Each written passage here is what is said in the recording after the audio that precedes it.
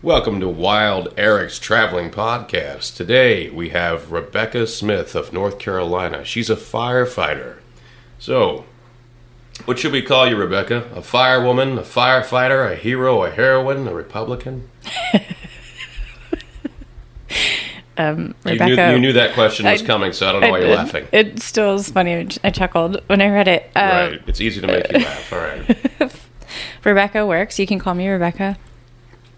Yeah, but like if a child is burning in a building and they have to know what to scream out after Call they listen the fire to this, department. are they going to say, "Firewoman, help me! I'm in this burning building"? What would they call you? A lot of people are now saying firefighter. And I'm not saying I'm a hero, but no, I'm kidding. No. That's why you get paid. But some people say fireman, and I am not offended at that. And some people say firewoman, which is also correct. My husband, before we got married, used to joke that he was dating a fireman, so that was hilarious. Is he dating a fireman? He was. Oh, okay. Okay. Surprise, it's me. So that's the actual term. So people know that out there. You can use firefighter. Is it okay to say firewoman, though? Absolutely. Okay. That is also correct. Firefighter, firewoman, fireman. Yeah. Let me ask you this. What made you hate fire so much? That I wanted to fight it so hard. Right, that you wanted to attack it. So, what's your inspiration? What inspired you to become a firewoman? Well, you know me from way back when I was at the college, and we go way back to DCCC in Lexington, is it? North Carolina? Yeah, it's no longer DCCC anymore. What is it now? DDCC. DDCC, okay. Anyway, Double DCC? Double D, double C. Okay. So higher education is something. But I was working full-time and below the poverty line.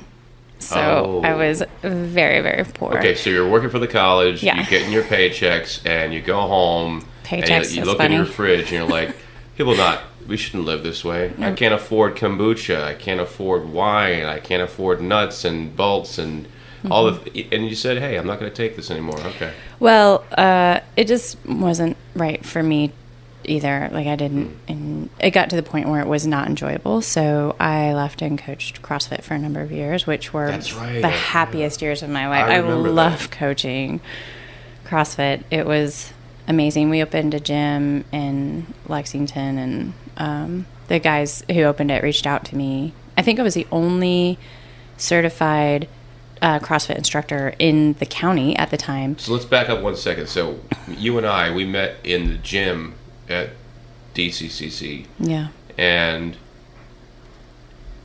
I'm trying to think. You said you had the background in weightlifting, and that tied into the firefighting. I think I'm losing my train of thought because I've never done this before. I'm finna answer your I'll question. let you continue. Okay. I got you. So, coaching CrossFit for a number of years was awesome, but also you don't make a lot of money doing that either. Right. But I was happy, and that was what's most important to me. However, I need to pay the bills and things. So there were just some guys at the gym who were firefighters, and I just looked at him one day. I was like, well, what if I became a firefighter? I don't know. It just came out of my mouth. Okay, I'm seeing how it led there. I'm just trying to get this in my brain. Okay, so from the gym at the college, then you started coaching CrossFit, which led to you meeting firefighters, and that opened the door. Okay. Sure. Yeah. Well, I just said it. I just said it out loud, and it just, wherever it came from, it just came out of my mouth, and they were all like, yes, and they were emphatic. And so I thought, oh, yeah, I can do that, and I should. And it fits me so well. It suits me. It suits my personality and my lifestyle and everything. I don't know how or why I didn't find it sooner, but I'm grateful that I have it now. Well, maybe you didn't find it until now because now it was the right time in God's plan, Sure. Yeah. So, yeah. And yeah, I agree. Like our scriptures say, in Psalms it's like, you are a light to my path and a lamp unto my feet. And I believe that, so I can take every step with confidence, that he is a light to my path and a lamp unto my feet. And he just led me in that direction throughout. So I can look back and see him moving me around and pointing me in different directions. And I'm grateful for all of it. Amen. Mm-hmm. I was just thinking while you were saying that, not only is God guiding your steps and everything, but God is like something you need when you're going into a fire situation. Yeah. It's so like some of the things I've seen, I'm just like, how can you not believe in God? Oh my goodness. You've seen, we're going to get into that. Yeah. I have that as one of the questions, like if you've seen any miracles. But could I ask you, could I ask you about the training right quick before we get into that? Okay. My question here was, tell us about fire axe training. What about hose training, all training? Axe is one of our tools, and the Halligan is probably the most prevalent tool that we use. Hold on. I don't think people know that word. I've heard of a cardigan. What's a Halligan? Halligan has forks on one side and adze and a pipe, like a. Is it like an axe? No, but the axe fits in it. So it's our tools that we use to force a door open. So there's, You're saying the axe fits in it. Do you like click them together? I mean, I understand. Kind of. I mean, the axe head fits in the forks on the one side, and the handle of the axe fits into the adze and the spike on the other side. Yeah, it's used to pry open doors. Yeah, we use it for forcible entry. What was it called again? Hardigan? It's a Halligan. Hardigan's a character from Sin City. I'm sorry. So Halligan. Okay. Yeah, training in the academy is one of the most difficult things I've ever done. And I say one of the most difficult things because I've done some stuff in my life.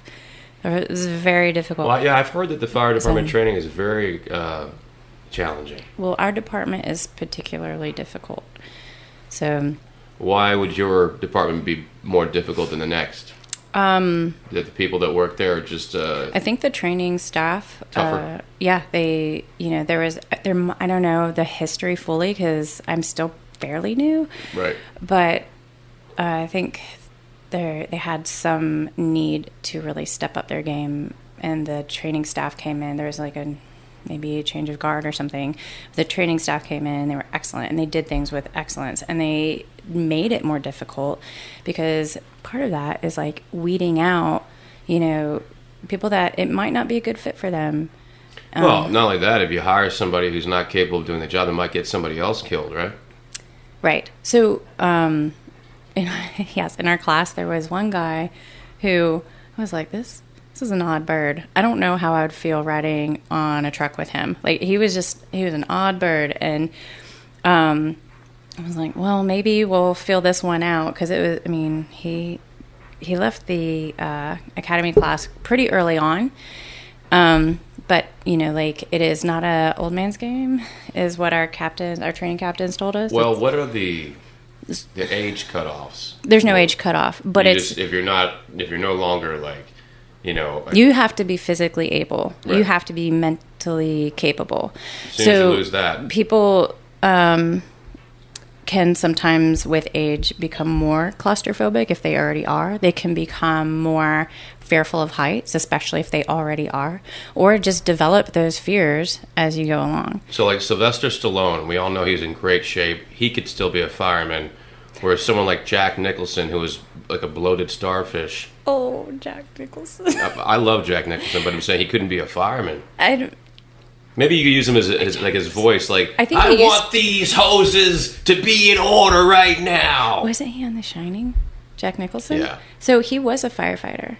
He was. And funny story. Jack Nicholson was a firefighter in real life? Yeah, so in The Shining, when he cuts through the door with the axe, he was actually a firefighter originally, so he bust through that door. They went through so many prop doors because he... Wait, you're saying before Jack Nicholson was an actor, he was a firefighter? Yes, and so they had to get an actual wood door. You see these fires here? They're really starting to get on my nerves. Oh. Get those hoses out of my face. Sorry, okay. Here goes the wild Eric part. What would you expect? I know. Nothing So it less. would be totally calm and during this interview? No. Okay, getting back to the training. Okay. I mean, I'd love to keep talking back Jack Nicholson. So and Stallone. So I was trying to make the point that, somebody like Stallone is still keeping themselves up in their older age, whereas Nicholson's actually a little older. But he's bloated. He just keeps drinking beers and eating sandwiches all day. And therefore he can't fight fires, and that's my point. Okay. Good point. Noted. Thanks. You'd be surprised some folks I see, I'm like, wow, that's a big dude. But they move, man. Some of them can move. Is there a lot of other women firefighting along your side? So it is a male-dominated career, for sure. But there are more women in my department per capita than I think pretty much any other department in North Carolina. I don't know that for a fact, so I don't know actual hard numbers of everybody's department. I want to tell you... But we are pretty progressive in our department. I want to tell you a story about firefighting, and I want you to tell me details from your end. One night, I was having a panic attack, and I called 911. And the fire department showed up. And the fire department showed up, and I said, hey, I don't want you to think I'm crazy, but I think God was talking to me tonight. And they gave me some really strange looks, and they just kind of calmed me down, and then left. But my point is, the fire department is often dispatched for not just fires. In my situation, there was the fire in my brain. Right. But medical calls. How does that correlate to the training?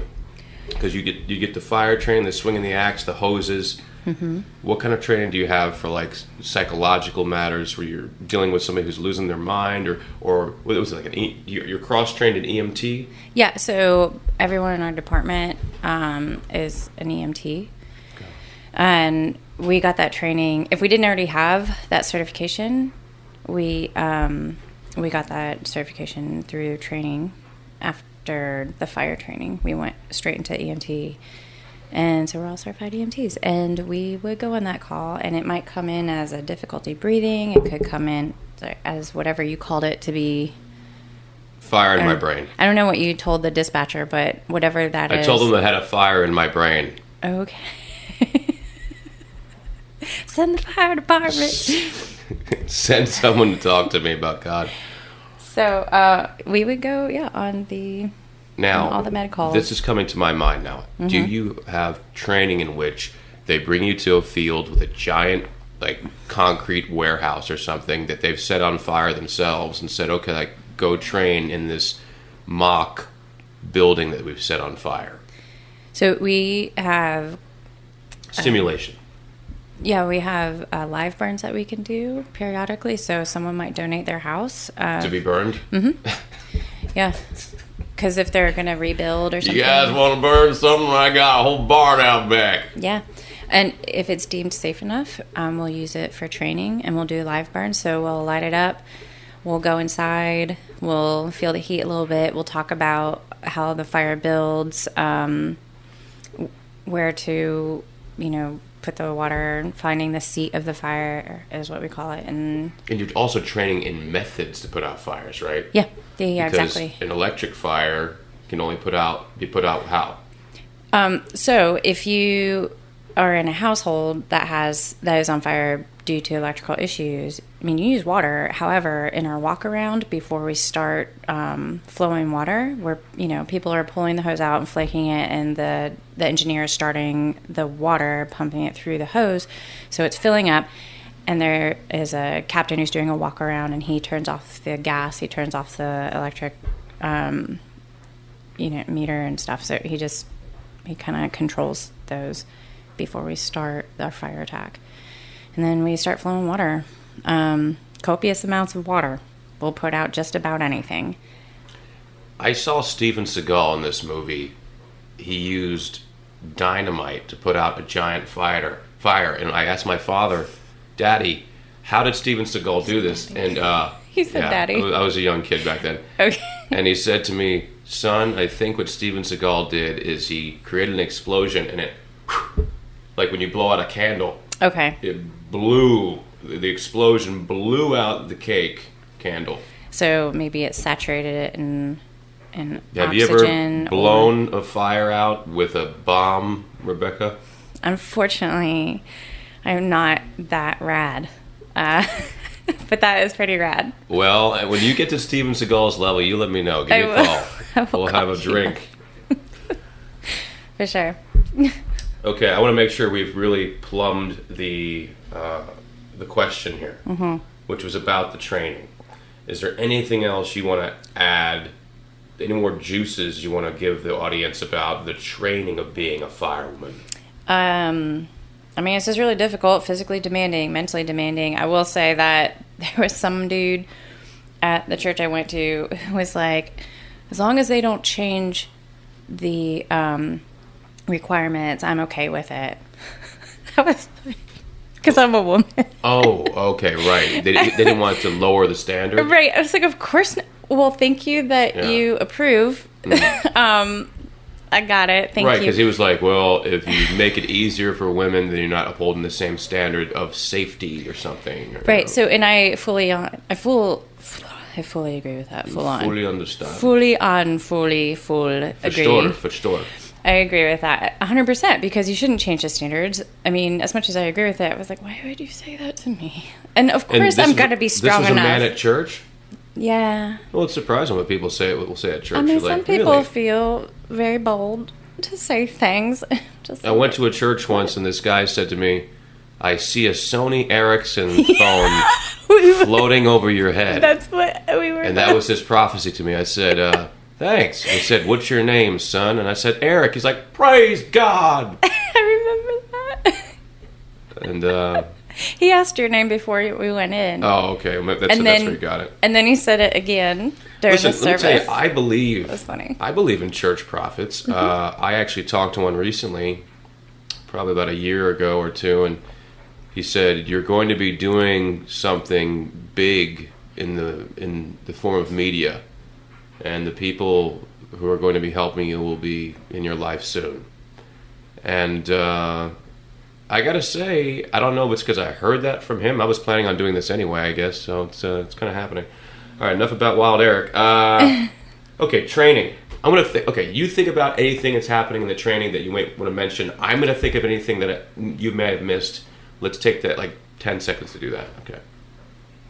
I carried the heaviest dude. Types of fires. So yeah. Down a ladder. The heaviest dude in our class. He was a big dude. So I carried him down a ladder. Part of the training, you had to carry a giant, a Nephilim on your back. He was a Nephilim, and it wasn't on my back, but yes. And how many pounds was this guy? I don't know how much he weighs. He was 6-something, 6'5", maybe. And big, not overweight, but thick, full, and maybe 200 or something or more, probably 220 maybe, 230, something like that. So I want to know about hose training, because what's it like to hold a hose that shoots out? Fascinating. Oh, what's the PS? What's the proper terminology? How much power is coming out of that hose? Okay, so could you rip the skin off someone's body or the paint off a wall? Maybe at close range. I mean, it would hurt somebody. People for aren't sure. spanking their children anymore. What if we hose them down at level 4? That would be worse. Level 4. It's you know what? You stole the cookie. I don't know what level 4 is. You want a bad. level 4 on the hose, son, Junior? Because we will put the level hose 4 on Not you. level 4. I don't know what level 4 is. Not level 4, Daddy. We're here in the South, so that's what they sound like. Accurate representation. So tell me about hose training. Is there hose targets? You got to hit this bird up here. The target is the fire. That's kind of it. The fire moves. So when we flow water on fire, we move it in either an O or an 8 or S pattern. Wasn't it true you're supposed to hit the base of the fire? So you don't want to hit the seat of the fire necessarily, because sometimes what happens is the fire just moves up where it can feed on the oxygen and the fuel feeding it above. So then you just burn your heads off. So you want to hit from the ceiling down, work your way down to the seat of the fire when you're in a burning structure. What do you think of the Elvis Presley song, A Hunk of Burnin' Love? Man, Elvis was the do, king. do fire songs have more of a meaning to you now? Like that song by the Cult, Firewoman? And they're like, fire! Fire! Like when you're going down the street now and you know your job as a firefighter and you hear a fire song like, you know, Kiss, get the firehouse or whatever. Do you feel a sense of warmth? Let's see. I don't know. That song's really... It's okay. But what does happen is I think about like jokes because we wear duty pants to work. Do you have any firefighter jokes? That and might there's be nice. so many. Like, tell me one. In the academy, there are just a lot of missed opportunities because we wear duty pants. Oh, no. Yes. You wear duty pants? It's the worst. Are you kidding? We're the worst. So firefighters are really funny. I love my crew. Wait, you're trying to tell me there's an item of clothing as a firefighter they're called duty pants? Duty pants. Oh, my God. I was like, come on. This is too easy. You should go up to, like, when I meet firefighters now, I'm going to go like, hey, do you have to wear duty pants? Yes. That's great. Oh, so my crew is really awesome. It's like hanging out, because I have a big brother, and it's kind of like hanging out with my big brother all day long. And periodically we get to go do really fun things or go on a call and, do work. But, it's like the brotherhood. Do you get to jump on the back of the fire truck and ride? No, we don't do that anymore. They don't have those trucks anymore. Why? Safety, OSHA, NFPA Safety. standards. You're risking your life as a firefighter. I mean, that's not safe. You're worried about you falling off the back? There is an element of danger in our job. However, we train very hard for the worst case scenario. Yeah. So we do a lot of different scenarios. It's kind of like getting with your buddies when you're a kid and you guys like play war and you make a plan. You're like, all right, you're going to do this and you go do that. And I'm going to come around on this end. I'm going to get this one here. And then you just, implement the attack and accomplish the objective. And it's awesome. That's what training is like. It's really cool. I enjoy it. So that's all I got to say about that. I think any kind of training where you feel like you're going to be a hero is motivating, You're like, when this is done, lives will be changed because I was faithful in this, Mm-hmm. So, question 4, I think, definitely goes into all this. Do you have any stories about the job or any ridiculous calls, say like rescuing cats from trees?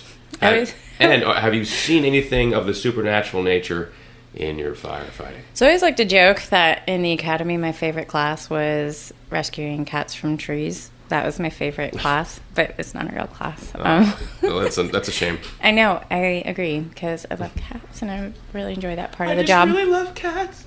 I love them. Have you seen that video online of the girl coming apart?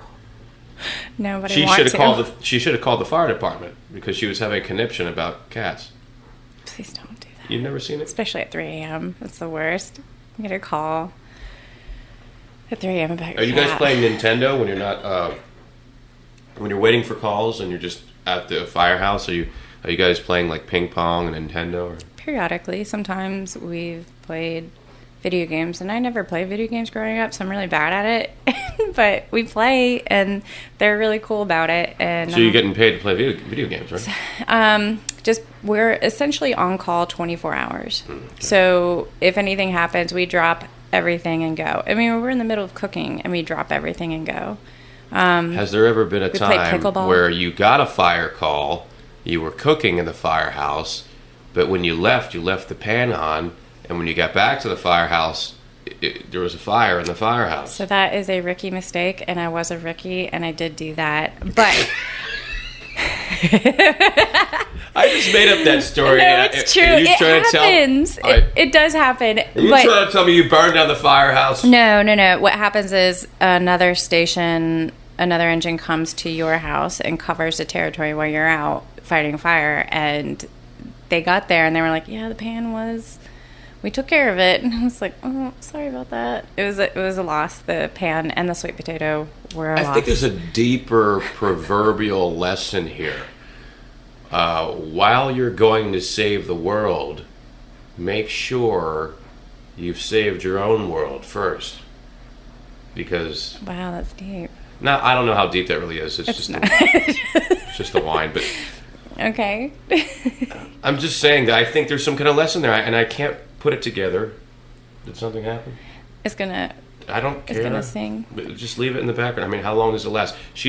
I don't know what she's actually talking about. Rebecca Smith is actually a sane person in her right mind, but she's convincing me that her washer machine's going to go off here. It's gonna sing a and song it's going to for sing us. a song. Whoever heard of a singing washing machine? Only firefighters, apparently. They make them now. I don't know. I moved into the house. So what's it going to sing? Like Jimmy Crack Corn or something, or what? I don't know what the tune is. I can't make it out. And how loud is it going to be? And how long does it take to turn off? It's like toot toot toot toot toot toot toot toot toot toot toot toot toot. All right. It's just done. Okay, so you just told us the story about how you burned down the firehouse. Sure. And what were you cooking? A sweet potato. See, that's not even worth it. If it was like bacon and eggs or something, but sweet potatoes, Yeah. it takes a lot to make a sweet potato delicious. You need to like put marshmallows on it, butter. That is untrue, sir. How dare you? I love a good sweet potato, though. We got a whole bowl of them over there. Well, I mean, it's also a cheaper food if you're trying to survive in Europe, and I'm going to survive over there on beans and sweet potatoes apparently now. Mm-hmm. All right, so you ever seen anything supernatural when you're out there? Okay. Anybody brought back to life? Like, holy smoke! Okay, couple stories. Let me finish my stories. Like that, holy smoke. Yep. So do you guys ever say that out there? Holy smoke! Fireman Steve. I'm gonna start that now. Holy smoke! There's a joke in there somewhere. Yeah. It's gonna happen. So a couple things. One accident I saw, this girl apparently fell asleep behind the wheel and went off the highway, down an embankment, under a bridge. There was rushing water underneath her vehicle. She self-extricated. When we got there, she was walking What's extricate? around. She removed herself from the accident. Oh, extract. From the vehicle. Extricated, okay. And there was rushing water underneath her. Like, the car was in rushing water. And that's dangerous in and of itself. But how'd she get out? She broke the window? I don't know how she got out, but she did. And she was walking around when we got there. And I was like, I looked at the vehicle and I was like, you can't tell me there's not a God. Like, how is she alive right now and walking? Let me go back over this. She flew off a bridge? She went off the highway, down an embankment, under a bridge. Under a bridge. And there was rushing water underneath. So her car went to rushing water. She somehow got out. Yeah. How old was this woman?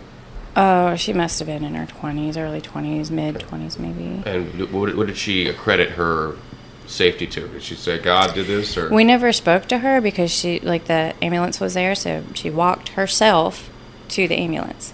Is there any chance this woman could have been an MK Ultra ninja experiment?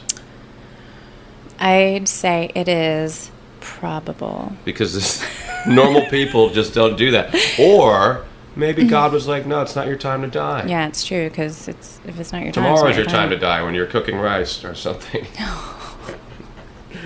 I'm not cooking rice tomorrow. That's happened because Patrick Swayze, if I can persuade you to believe this. So, Patrick Swayze, he was in his, this is true, I read the book, The Time of Our Lives. He was in a plane. Now, this is according to his testimony, so I don't know how true it is, but he says he was in a plane and he was like smoking cigarettes and drinking up there, and he's by himself, in his own little plane. And he said that he did something wrong with the cabin pressure and the oxygen levels came down, and he said he fell asleep. Very dangerous, and he woke up and the plane was just going in circles for 20 minutes. Yep. Somehow it was on autopilot. Yep.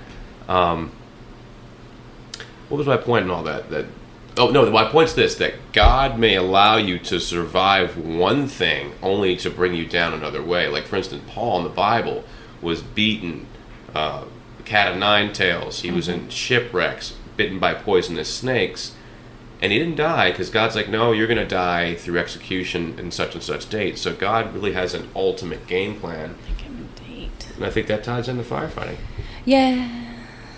I mean, so one of our training captains said, not everyone is meant to live. And that was helpful because I've, been on calls where a 23-year-old girl stabbed to death. So Where was this? It was Lexington? no, but we went. It's not here. This is not where I work. I do not work here. Oh, I apologize. I'll take that out. So Let me remember the number here. 30. Okay. But I, like in my department, like in where that is, not here. But yeah, she. Hey, let me stop it for a second. Okay. Yeah, it's just a new file. Okay. All right, we're back. And we're back. And talking about fire training here. I'm asking her, no, we're past that. We're talking about stories on the job. Mm-hmm. Miracles. You know, what about a situation where maybe you thought you were going to die? So, the most scared I think any of us have ever been on the department is when we are on the highway, because people drive like they're the only people in the world, and people be texting and like no regard for the big red truck and the big flashing lights. So you're saying that you've been actually more concerned on the highway, not so much at the fires. No, you've been more not at all. concerned when you're getting to the fires and that you're trying to navigate through the dangerous streets.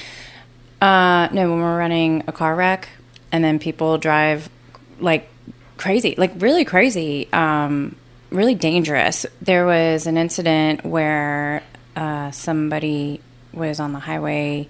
There was an engine blocking for a car accident, and they were working the accident, and this person went through all of the cones set out, so, you know, like giving people ample warning, don't drive over here. She went through every single cone, and she scraped all the way down the side of the engine and almost struck one of our firefighters. So it's not the fires that are dangerous, it's the people. Yes. It's especially people on the highways. Because you're doing a lot of highway.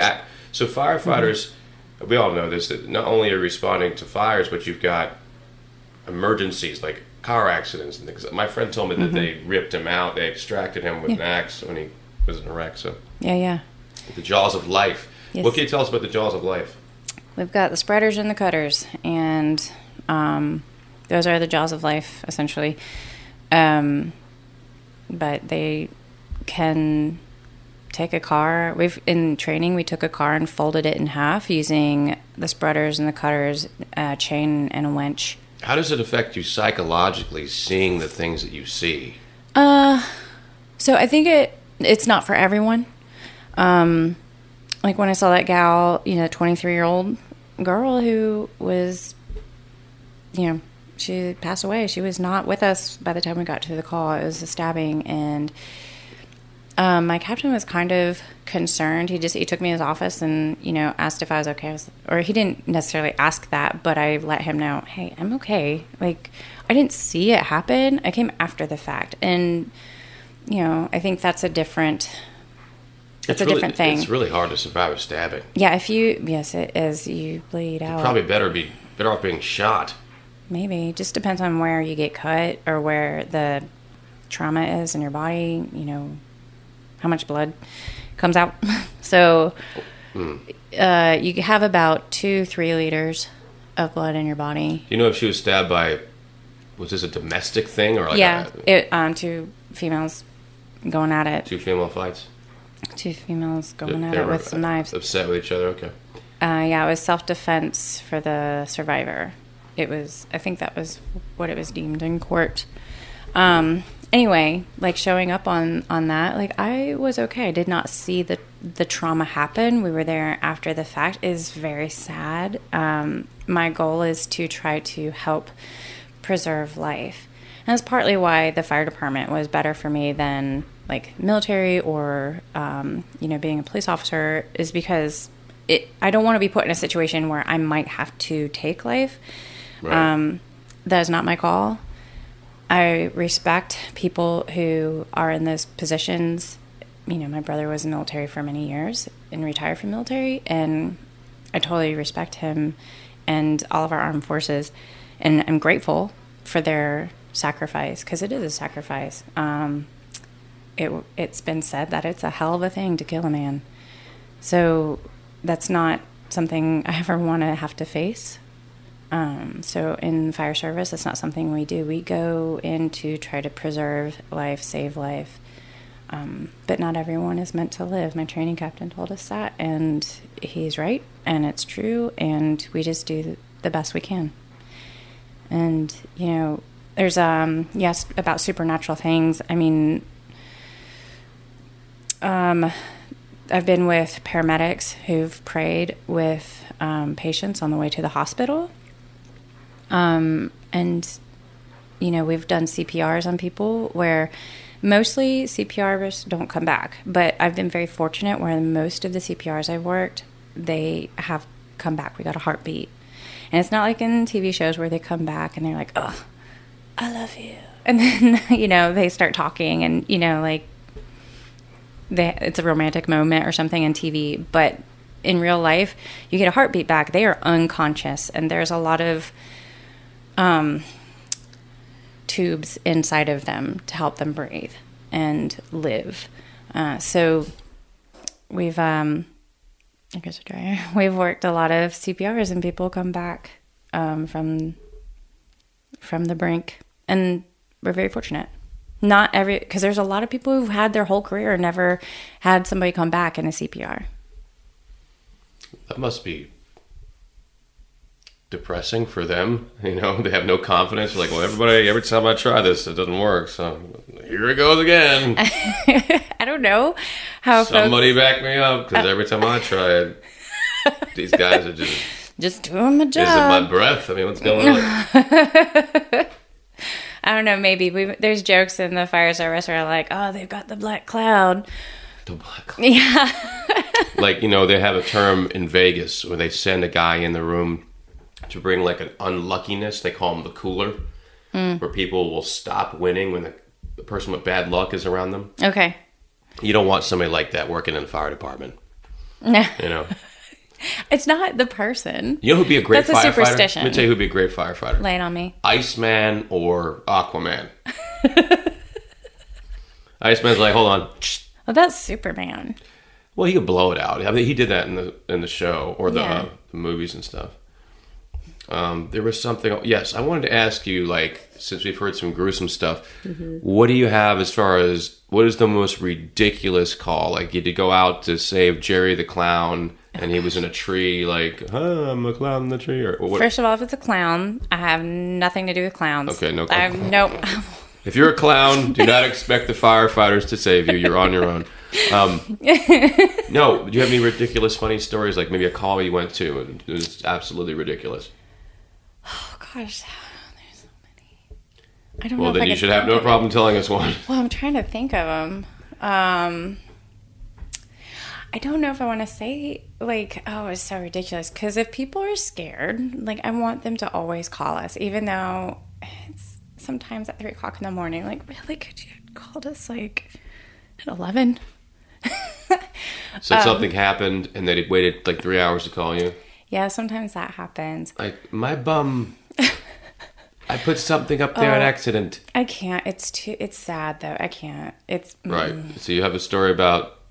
somebody that did something sad to themselves. And no, it's they just now they have to see a counselor. They needed a higher level of care, and it's something we couldn't provide. I see what you're saying. You don't want to expose the mentally ill and exploit them. Or the physically, she is physically physically incapable. challenged. We have nothing but respect for those people, so we don't want to. Yeah, it's too sad. So, like, it's hard for me to say stuff like that about our patients because, like, I do have a lot of compassion for them.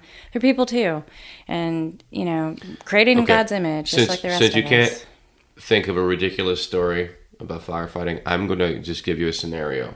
Lay it on me, and you tell me what you would do in this scenario. Okay. Let's say you came to someone's home and they were suffering from, like, maybe they were stuck. They got their arms stuck in, say, you know, this is not as easy as I thought it was going to be. coming up with a situation like this. There's a very crude story that was in the news about a guy in a pool. Next question. What's it like being a woman in this field? Is there... We've touched on that a little bit. Is there pressures from the other firefighters, like, what's it like being a woman in that field? And do you have any peers? Are you the only one in your station? No, there's I'm at a multi-company house, so there's 8 total people on my... How many women? Oh, in the whole department, we've got maybe 30 women. There's 30 women that are firefighters in your... In the whhole department. That's great. I didn't think that number would be that much. Yeah, out of 600. Awesome. Yeah. So it's a work in progress. But I love the diversity. Do you guys have code names like in Top Gun? We need to. Now I want that. When you said that, we should. Iceman. Water Boy. Water Boy. Axe Dude. Now I want this. You should bring this up. Some of us have nicknames that we got in training. Like one kid who just came out of training introduced himself to me as Radar because he looks like Radar from MASH. Yeah, I think firefighters need these names. It would really just bring a more fun to the job. Yeah. As far as being a woman in the fire department, I mean, Were you, okay. I thought you told me that in the beginning there was I have a very heat. difficult first 4 years of my career to the point where I almost quit my job. I was so unhappy. And my friends have told me too, you looked old. When we saw you, you just looked aged. It was aging you. It was the stress of not being almost welcome. Was that it? Something like that. I mean, the treatment was... it was subtle and insidious, the cruelty. And was it because they said they didn't think you had the strength or what was it? I mean, because I'm strong. I'm probably stronger than some. You are stronger than me. But, you do, okay. Thanks. Well, you work at it. But I don't know if it's because I'm a woman. I don't want to speculate. Right. I mean, I can speculate, but I don't know. I can just say that no one, and I mean nobody, deserves the kind of treatment that I got for the first 4 years of my career. Nobody deserves that. And it's sad to think that the management would be involved in that. You can put out fires, but you can't love your neighbor. Here. Yeah, you can't love your neighbor. Can't sit here. Seat's taken. Put out 1,000 fires, but you don't have love. You don't have nothing. There's a scripture in the Bible about that. That's right. A man can have all these great things. You can do all these great things. What is it? But if you don't have love, you have nothing. Nothing. And that is accurate. Listen, I got So you weren't invited by them to have coffee and chips when they were all playing Nintendo. They're we don't want you playing Smash Brothers with us. You just wait there in the corner for a fire. If only they would talk to me, but it was more insidious. It was if I walked into a room, they would leave or something. Really? It was really weird. If I would talk to some people. Well, did you walk in hi? I mean, yeah, of course I did. That's how I talk to people. These guys were look, we're firemen.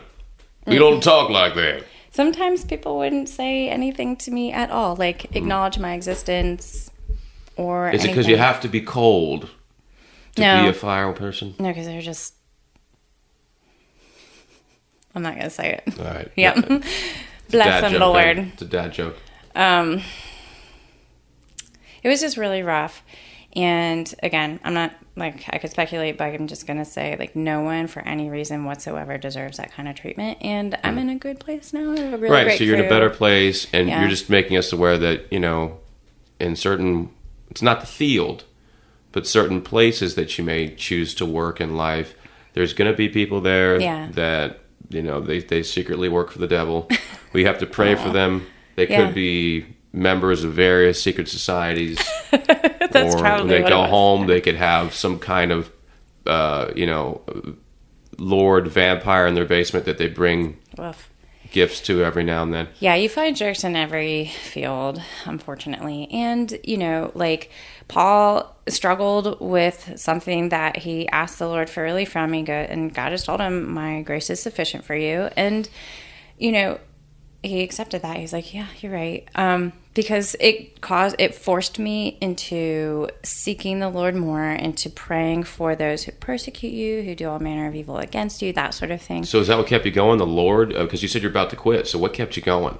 I made it known that I was, to some folks that, listen, like if something doesn't change, I'm going to give it, about 6 months.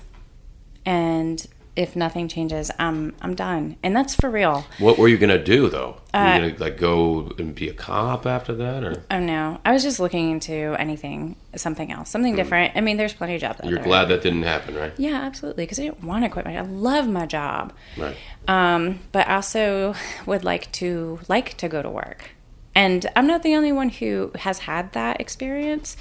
But I mean, I don't suffer graciously, so I was very vocal about it. Fire is just so terrible. I think to myself, I'm putting myself in your shoes. I would love to be a firefighter in this sense that you must get such a sense of gratification of you're saving people who basically could have died or they could have been severely scarred for life. You're preventing a lot of that. So... Yeah. I have a lot more questions, but this is just coming to my mind right now. Okay. Let's talk about fire prevention. People out there are probably like, well, what kind of tips could you share for that? Like, I'm in my house, how can I be extra careful? Okay. Real quick, I want to be sure that I don't paint, the fire department in a bad light. I just had a really bad experience because a couple bad eggs in the two different stations. We're talking about workplaces in general. Right. I mean, you have one bad egg in one place and it can make life very difficult no matter where you're at. Absolutely. And that was kind of my experience, but like for 4 years. So it's much different now and it's not the whole department. And the message should be, right, what you're saying is like, no matter where you go, you may find people who are bad eggs that are going to create the bad experiences, but it's not the industry as a whole. You just have to find where you're supported. Yeah. Find your people. Yeah. And hopefully get stationed with them. So, yeah. Anyway, as far as safety in the home, one of the biggest things you can do is, I don't know if it's the biggest thing, but it is a tip. Like when you go to sleep at night, you need to shut your doors because that is a firewall, essentially. That is a break from the fire to you. So it gives it less access to you. And there are homes that have been completely burnt down, but the bedroom where the people were sleeping is completely untouched. You're talking about the bedroom door? Yeah. When you go to sleep at night, shut your door. Oh, yeah. I always do that. Yeah, good. If anything happens, you will have a safe space, essentially. So if the smoke alarm wakes you up, you'll have... It's extra time, right? Yeah, extra time. Well, that smoke comes in, because I have a fire story, but I'll get to it later. But one of the guys told me... You want to hear it now? You should just share it. You just flow with it. You don't have to follow that. You just flow with it.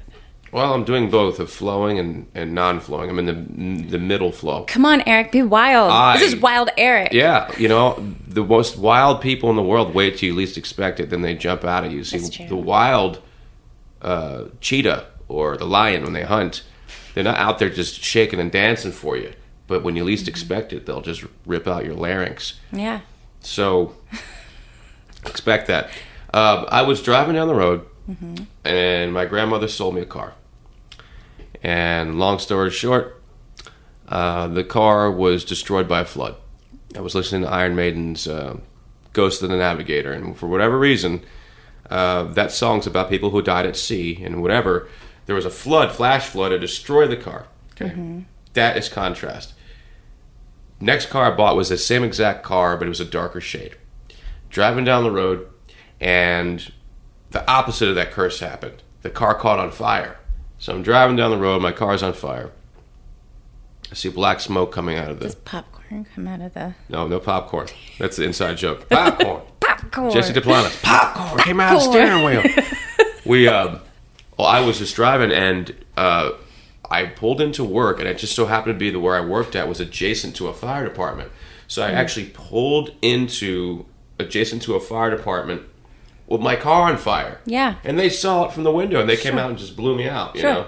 Good. And they said, you're lucky you got out of the car, because if black smoke would have came through the vents and you would have inhaled it, you would have died, because your body can only take so much black smoke before you die. Okay. That's what they told me. I mean, all right. I mean, is that true? Like that's what you said. So, yeah, but it's not like an instant thing. Well, that's what he was telling me. Well, maybe, it is pretty toxic, but maybe it's a tall tale. I don't know, but I mean, maybe the type of smoke that was coming out. He said if black smoke would have came out of your vents and you would have breathed it, it could have killed you. That's what he told me. I'm gonna ask people about that, because I mean, if you just inhale it, you don't just die instantly. I don't. No. Well, maybe he looked at my stature and was like, "Well, this guy looks like a weakling," and if he would have smoked that smoke. Wild Eric is not a weakling. I mean, I could totally take him, but he's not a weakling. No, we already talked about it. She could take me, but if I had time to think about it, I would know the traps to. I wouldn't take her head on. No. It's like Captain America. If he was fighting the Hulk, he wouldn't take him.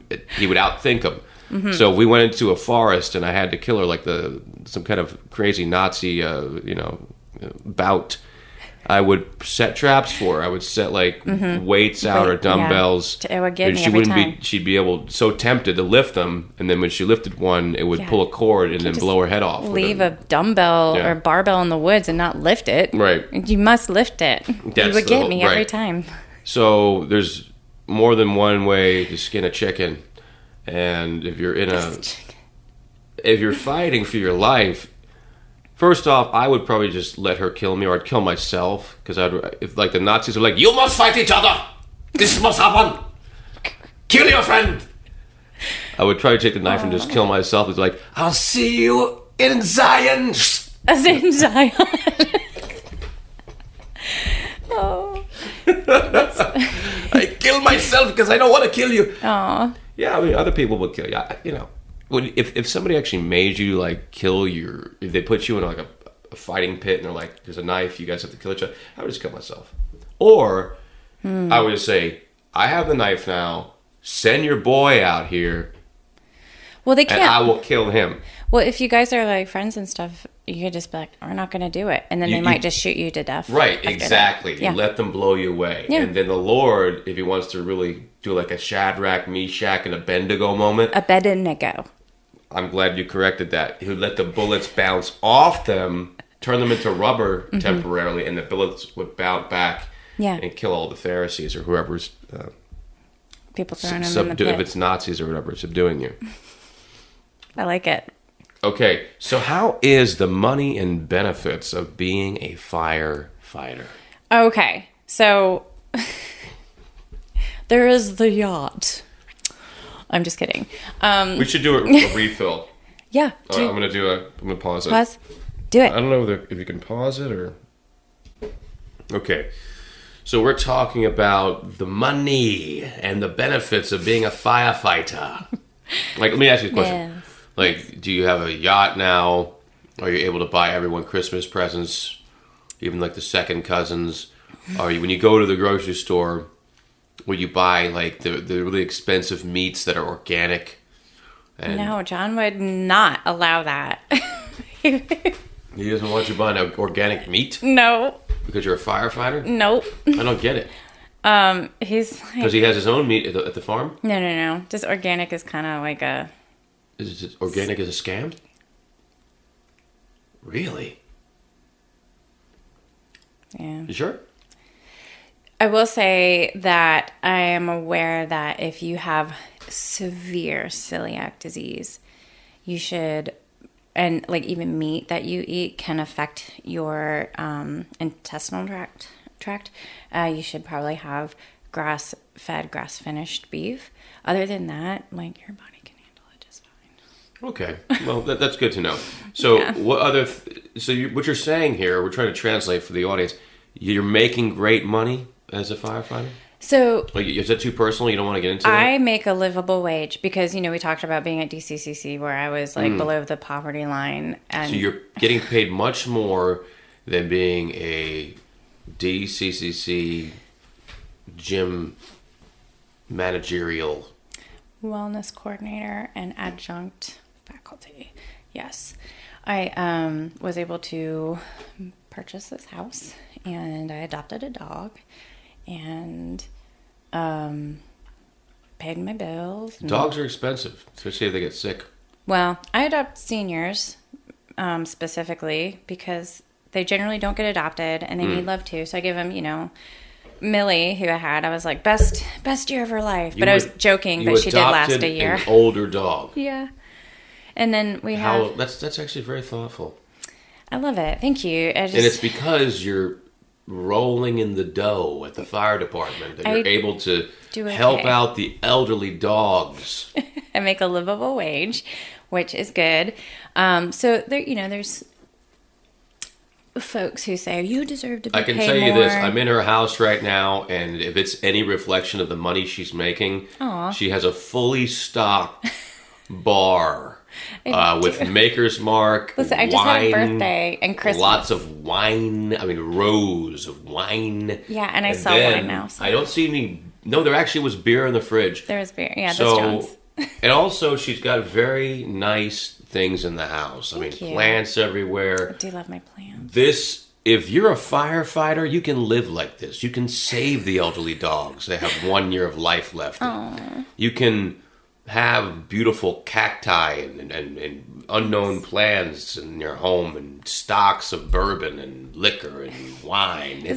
Do you want to be living in poverty as a Walmart cashier or a college gym associate? Okay, or do you want to be dancing with the dinosaur of money? Become a firefighter if you want money, baby. Well, you tired of the world looking down on you, saying, hey, you can't afford it? I'm sorry, I can't date you. You see, I make more money than you. I'm an office paralegal. I'm a lawyer. So you're married, but if you were out there as a firefighter single again, and you know. Been there. So women have no problem dating a firefighter, and that's the thing, though. You're in a different bracket. So if you're a firefighting woman, you probably wouldn't date someone who works at Dollar General, right? This is the kind of money you're making. Like, I'm sorry. When I worked at Davidson County Community College as a gym host and whatever I did in that room, when I worked in that room there and I was making dust for a living, peanuts. I was dating guys who worked at Dollar General. But now that I'm a firefighter, I would never, even though she's married, this is hypothetical, I would never date anyone who worked at Dollar General because I'm a firefighter and I only date other firefighters and police officers and people that make over a certain amount. So that's basically what you were saying about the money, right? Essentially, yes. No. I'm not... See, until I become a famous podcaster, I won't be able to date Norwegian pop stars. Maybe. She might be but I'm trying to be sugar mama to somebody. Once it starts taking off, people are like, all right, Wild Eric is actually dating a female pop star.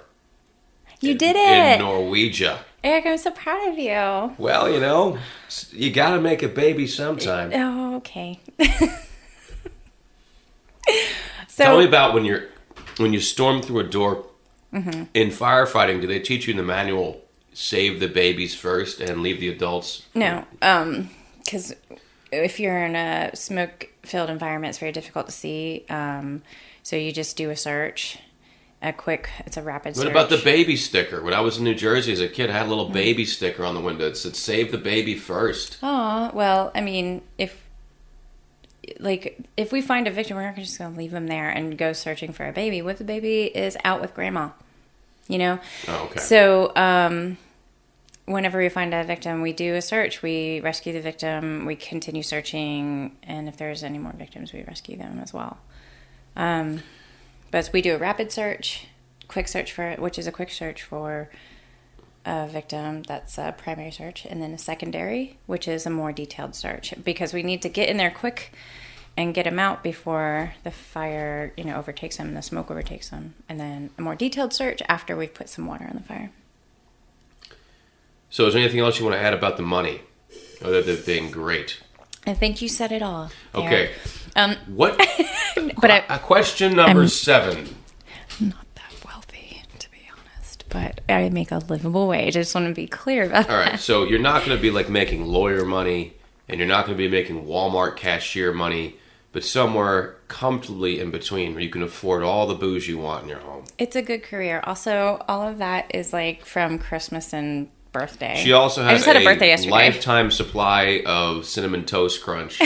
Also for my birthday, because we had a pajama party and we served breakfast. So what do you see firefighting looking like in 100 years compared to now? Are they using robots currently?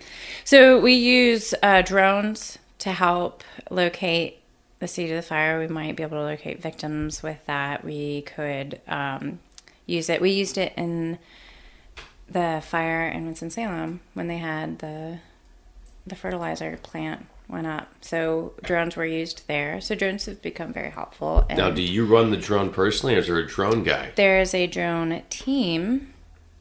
So it's a special operations team, and they run it. And how are they? Are they nice and nerdy and friendly? They're awesome. I know what Frickin' the love 'em. problem is.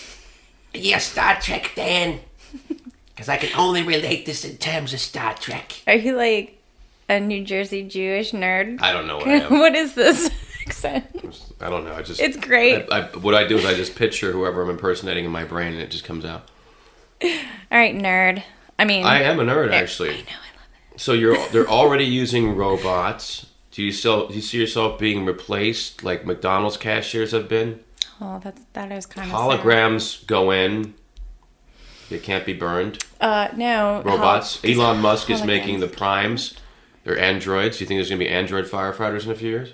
I don't know, because the fire and life safety might make everything so safe, like building standards and stuff, so safe that you could be put out of a job by new safety measures.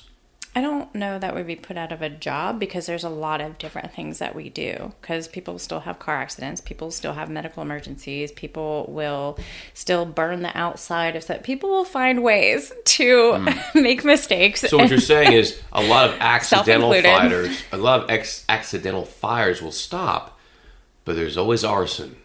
There's always arson, yeah. What do you know about arson?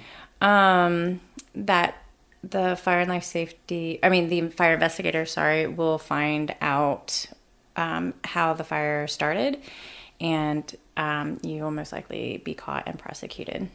I know the guy who does it here.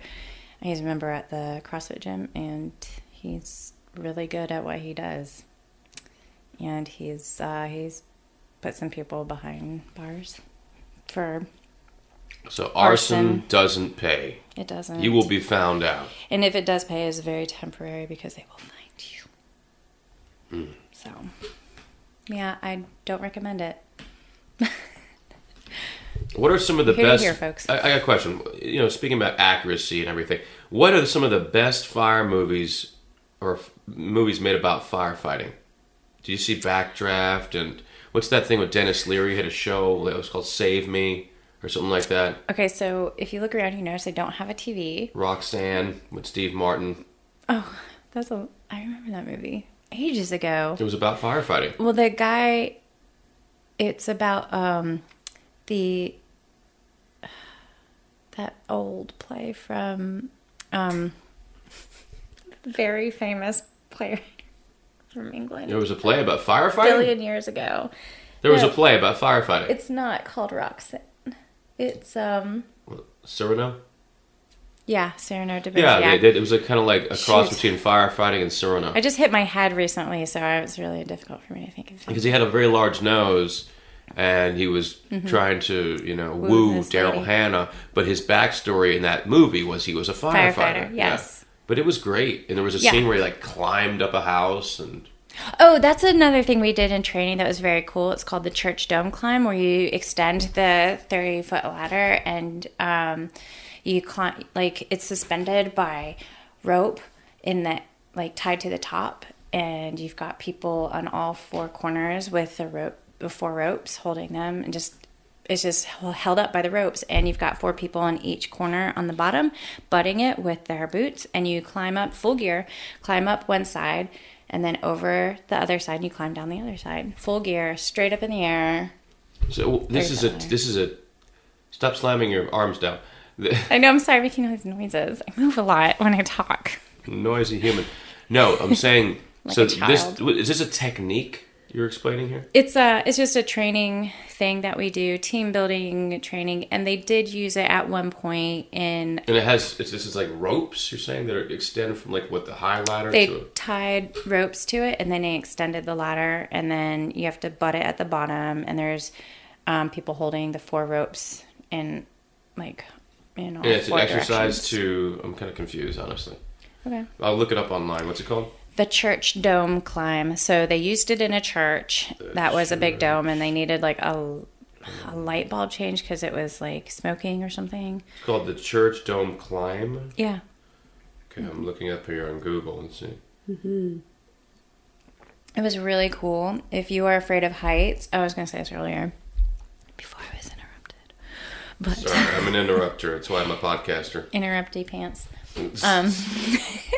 So they weed out some folks who are afraid of heights by putting them in situations where they have to climb ladders, and they weed out people who are claustrophobic. So you're trying to tell me in putting some of them the in tight training, they spaces. actually do this on purpose to weed out those who are afraid of heights. So they do it for many reasons, and that is kind of like a byproduct of it as well. Yeah, like, you can't have somebody who's afraid of heights being a firefighter, right? Yeah, Or- it's yeah, because you any have fear, to really. go up, and you end in tight spaces. So if you're claustrophobic at all, like, and you put on your mask for your SCBA, that can make someone who is claustrophobic feel even more claustrophobic. And we can't have people ripping their masks off when they're in IDLH. So you've never seen Backdraft with Kurt Russell? I have, is just a long That was time a ago. really big fire person movie. Yeah, Firefighter movie. Let's see. I'm the I just haven't watched it person in a billion years. back. Hold on. Because I'm trying to think. I love movies. Mm-hmm. Backdraft was a big one. 1991. Looking on the computer here. The rating is a 6.7. So And the Rotten Tomatoes. on IMDb, and the thing is, maybe they're a little wrong. I mean, it's close enough to a 7. It's probably worth watching, especially if you're a Kurt Russell fan. It's also got Bobby De Niro. You have to watch it if you're in the fire service, and I have watched it. I was a kid when I watched It's a Ron that. Howard film. Let me read Happy this. Days. From Happy Days. Yeah, because he was. Yeah. He was the main character in Happy Days. Yeah. Ron Howard. But no, he's known for making good movies. Yeah. Who else is in there? I'm looking at the picture. Kurt Russell, William Baldwin, Robert De Niro. Wow. Mm-hmm. So yeah, that's the only thing I could think of was the 2 firefighting. I always tell people jokingly that, yeah, everything you see on TV, like Station 19 and Rescue and all that, it's totally accurate. It is 100% like that. And then I shake my head. No. It's Wait, so you're saying it's not like that? It's not like that at all, no. Like, those are all life-altering, career, like, once-in-a-career time, like, kind of calls. And they have it every episode, every week. And it's not that dramatic. Are you saying this show is depicting live calls? It could be, and some of them probably not. And, I mean, Hollywood just takes their creative liberties. And I haven't watched a lot of these. I've never actually, from what I remember, I've never seen any kind of firefighting movie except for Roxanne. So I want to. The reason why I bring up Backdraft because I want to go back and watch it. You haven't watched Backdraft? I've even seen that. No, I but why is there no forgot about it. firefighting? The only modern thing I can think of firefighting films would be, or movies or shows, is the Dennis Leary show, Save Me. Huh. So, Yeah. I don't know, I have an interest in firefighting, but I haven't yet done a dive, which after this podcast, I would feel obligated now to go watch Backdraft. So you can always go to a firehouse and tour. I mean, if you just go to a station and be like, hey, I'd like to have a tour. Usually they're pretty open about that. I'm like, all right, well, here's the Well, truck. I have an interest, but I mean, I also live a very busy life, which I'm working about 3 jobs in order to fund my trip to Norway. Mm-hmm. But when I get to Norway, I might have a lot of spare time and might see how they fight fires, and I might give you a call and say, You know what they got over here? They've got something called the foam launcher, and it blows a bunch of foam and puts out fires instantly. Or they have a big... We have foam. Oh, you got foam too? Yeah, huh? everybody's got foam. Yeah. How do you use it? You have a foam gun? Blow foam? A foam blower? I'll foam blow you. Oh, foam blower. I'm going to blow you with foam. It's not a euphemism. Put out your fires. It's, so, on our trucks, we have a Class A, and A foam shooter? A foam it cannon. mixes with the water inside the engine. So, you just blow out. It's blowing like a foam. Right. Yep. And we've got a Sudsy. fog nozzle that will kind of agitate it and mix it even more. So Agitate the fog nozzle. they call blow it the foam gun. making water wet because there's a lot of surface tension on some like items. So if you put water on it, the surface tension will keep the water from penetrating it. So if you have soap or foam, as it were, in the water, then it will penetrate those items and put out the fire. It will saturate How the fire. fashionable are the costumes you guys wear? The costumes? There's You're in uniform. I'm fully aware it's called uniform. I'm just being silly. But how fashionable are the your superhero outfits? everything is ill-fitting for me What are the colors? because I'm just What are the colors? oh Red and I picture it being red and yellow. no like starburst. like our bunker gear is kind of like Show me a picture of your uniform. tan, I guess, but it has reflectors on Because it. I think you guys would put out a lot more fires if you would look better. Wow, wow, It is all about fashion. it is. I sent you this. Look cool doing the thing that you do. All right, so there I am in the truck. Yeah, I don't. All right, Wild Eric here. Final stretch, talking about how if you're gonna be putting out a fire, you better look great and you better have a great costume on if you're a firefighter. Okay, yellow and red were the traditional colors. I also like a straight red, but it seems like the picture you just showed me of yourself was rather bland, and I didn't like that. Well, I want to be rescued by somebody who dresses well. excuse me, very embarrassing. Wow. I don't believe that. Sorry you had to hear that. That's not actually what happened. That was a demon that passed Negative. The superstitious. I actually Oh, that was Wild Eric. That wasn't Firefighter. Firefighters don't do that. Yeah, never. I've never heard any gas. Well, listen. Let me just tell you this: Firehouse. if a married woman belches, does it matter? And if there's She's married. What are you looking at? what are you looking at? I always tell the guys in the station, I'm like, I've never farted a day in my life. Oh, we're gonna go there now. You're gonna turn my Never. podcast into some like Ren and Stimpy. Never have I ever. Gross thing. No, I've never done it. I've tried There are for people years. out there eating their sandwiches and they gotta hear your gross stuff. They just vomited. But I've never done it. That's the thing. It's never happened for me. And All right.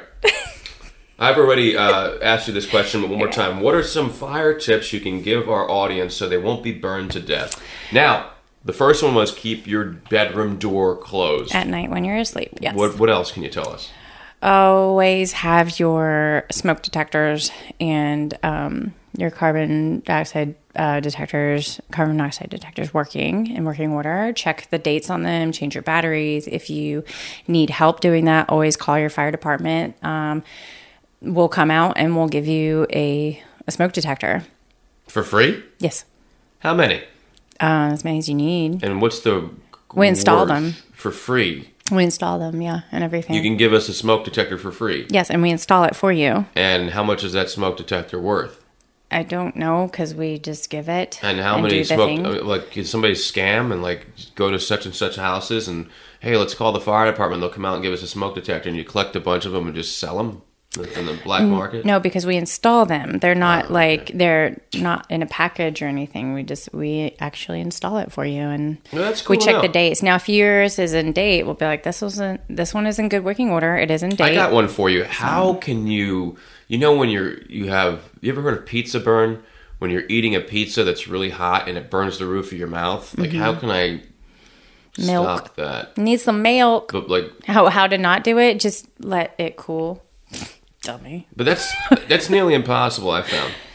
So All right, John, other fire tips. Go ahead. my husband gets on me about that all the time because I'll eat wicked hot food all the time and I won't wait for it to cool. He's like, it's hot, babe. Don't do that. And it doesn't matter. I'm just putting my face hole. Yeah, I have that problem too. Yeah, it's fine. Give me some more lifesaver tips here. Come on.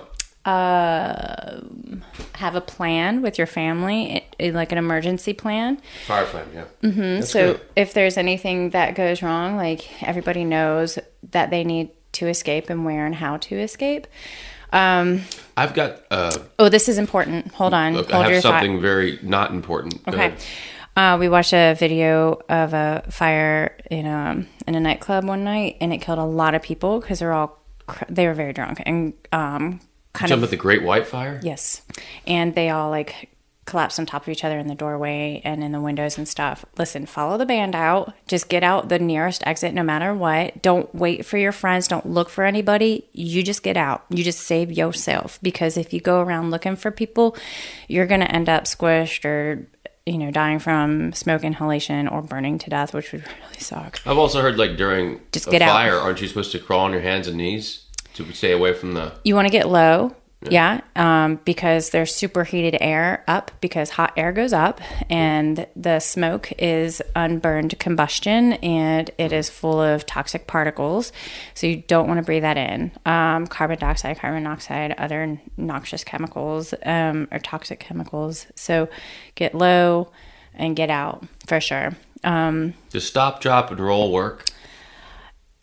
If you yourself are on fire, yeah, you should not run around flailing. Like if your limb is on fire, flailing your limb, you need to get to where you can kind of like get a blanket on it and pat it out or roll around and roll it out. But you want to smother that fire that is on you. Don't fall asleep with hairspray. Okay. Still in your hair. With hairspray in your hair? Why not? Because you're flammable. Oh my gosh. You're more flammable. So apparently, I've got curly hair. You should try to wear Curl activator is also flammable. Clothing.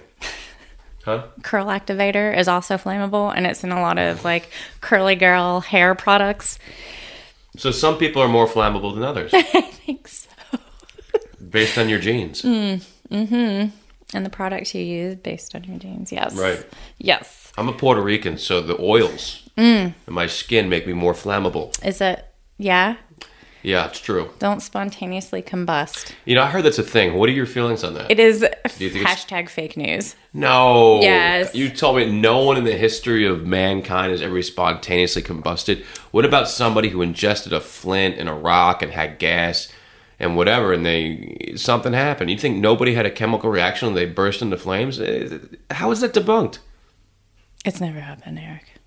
Oh, you've known everyone on this planet? What if somebody, like for instance, you're right. You could Breaking Bad. Right now. You Breaking Bad. Could spontaneously combust. Breaking Bad is all about chemistry, right? Mm-hmm. So in a lab, things spontaneously combust. What if one night I'm eating a certain cuisine? It's possible. It's not probable. All right. Well, you put anyway. So it's possible. Thank you. Okay, any other last tips before we get into talking about Jesus? Oh, the meat and potatoes. I just want to get to it. I like meat potatoes. I'm trying to think of a time that Jesus put out a fire, but I don't think he ever did. I think that he... the closest thing I can think of that has the elements in it in the Bible would be... No, he actually God consumed offerings from fire from heaven. Like people back in the day when they did an offering. He consumed them? Yeah, so the fire shot out of the sky and just burnt it up. Oh, right. The fire lapped it up. Isaiah, nope. Elijah. At the time of Elijah. I think it also happened in the Adam and Eve days. That would be an interesting study. A fire shooting from heaven. You can't prevent that fire.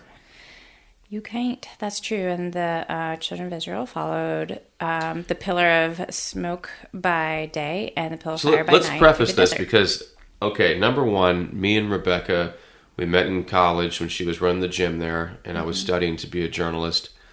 And then I realized I was way smarter than the curriculum and I dropped out. But I if you wake up one day and you realize you're a genius, you're like, okay, I don't have to do school anymore.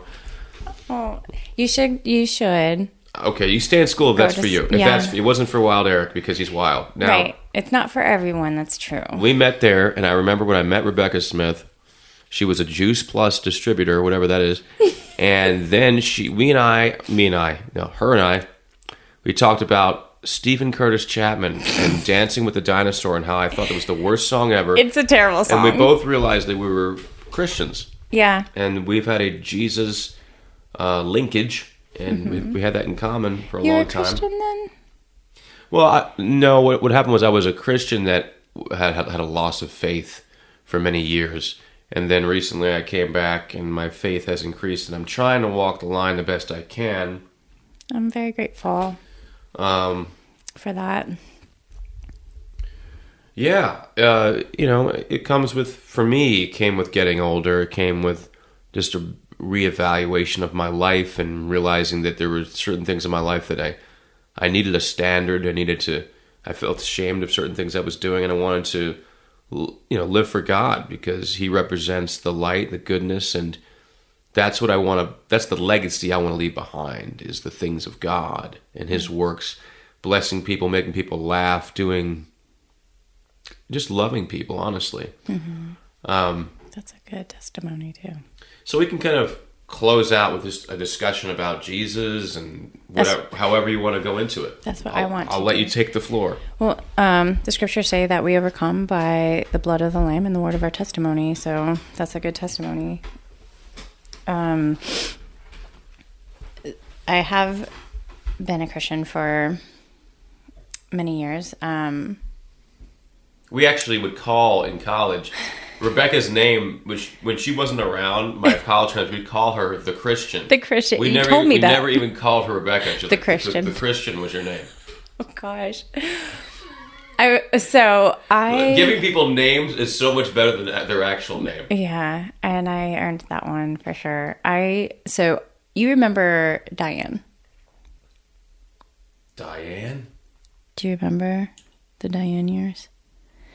Oh, vaguely. Remind me. Okay, so when I graduated from high school, in the church I was going to, you were kicked out of the youth group. And then you're just like, I got nothing. I got nobody. I don't know what to do. Are you talking about that time in your life when you're 18, you're kicked out of the youth group and you feel lost? Yes. Yes, that happened to me too. Like, they need to stop doing that because it's ruining people. Like, Yes. It's really wrong and, like, ungodly. I'm so glad you addressed that because I Yeah. remember it was so sad that they said you're too old to come to the youth group now. Come on, and man. I felt like, well, what am I going to do? I went to the singles group a little bit, but they were like 40-year-old divorcees, and it was not my group. It wasn't. I mean, it was okay because we're all like believers too, but it wasn't helpful for me, and it was not.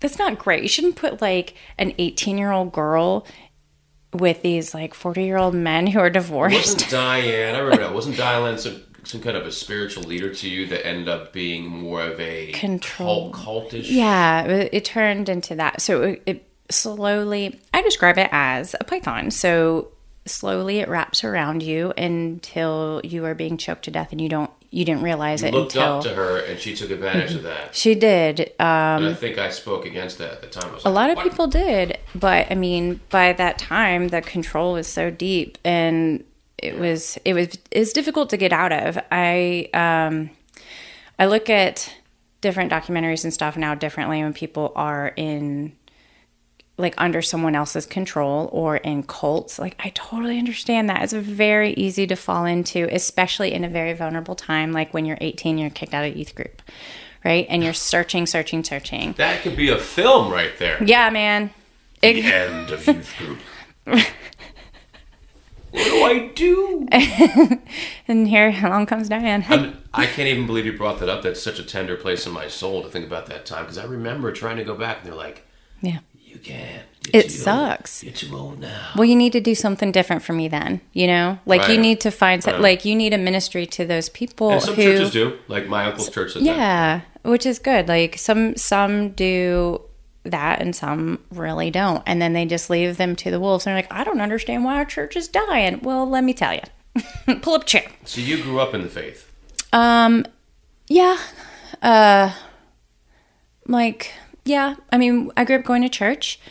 And in Sunday school, we learned all the Bible stories and stuff. And I'm so grateful for that. Because I know the difference between Sarah and Rebecca and Rachel and who their husbands were, Isaac. Well, the Bible has such great stories. Jacob. Oh, yeah. The Old Testament is just riveting. It's like a Tarantino movie in the Book of Judges. It is riveting. I can't put it down. It's so good. It gets better as you understand it more. In the beginning, if you're not willing to do the cross-referencing and do the true Bible study, you don't have the right context. Well, at first, if you read it without like the right context, it's like, this story is riveting. It's very interesting. Well, the New Testament, I would say, is much easier to start with. Yeah. Okay. You don't want to just dive into the Old Testament. I did, and I was like, this is awesome. You can. Genesis is just pretty easy to read, but when it gets into Exodus and so forth, it gets a little more difficult. I would say New Testament, start with that, and then jump back into the Old. But you have to have somebody. That's why a pastor is good, or listening to a preacher is good, because they're breaking things down and making it more interesting. So be like the Bereans and search the scriptures. Yeah. I would search. So certain pastors, I'm like, I tell John this. I always go to churches and I squint at people, like, is how I can describe it. I just squint at them as I watch them preach, because I'm like, what is he really saying? What is the heart behind this? What does the scripture actually say? Like, I study very closely when I go to churches, the pastors who are preaching and what they're preaching, and et cetera, et cetera. That's important. It is, because there's like a lot of fluff out there. There's a lot of BS. There's a lot of stuff that isn't even scriptural that is being preached as gospel. And let me give you, I'll finish that thought, but I have another perspective to give it you. And like, I like to go where there is like meat presented, and it's very rare to find. It does exist, but it is very rare. One of my friends was telling me, man, you're not selling me going to church very well. I'm like, you're right. It's not like, it's rare to find something that is meaty, that is solid, that is a hearty, satiating type of spiritual food. Yeah. It's difficult and rare. So there's a lot of fluff, and it's like, but when you find it, I've looked at it. Let me, if you don't mind. I've looked at it from that angle before, but I also look at it from a different angle, and that is, I believe sometimes God may have you in a church, and that church may have problems, whether it's with the leadership or the pastors, the people there, and you may see flaws. I think He may have you there for a season to pray for those people. And to be, kind of someone who will just love them and pray for them anyway. But there are other times I think He may want you somewhere else, and I think that ties into what you're saying. Yeah, for sure. Like, go where the Holy Spirit leads you. Because maybe somebody who was a terrible preacher in the beginning later gets better or whatever, or maybe they're not hearing God in the beginning, but maybe because of your prayers it clicks and they're more in tune. Mm-hmm.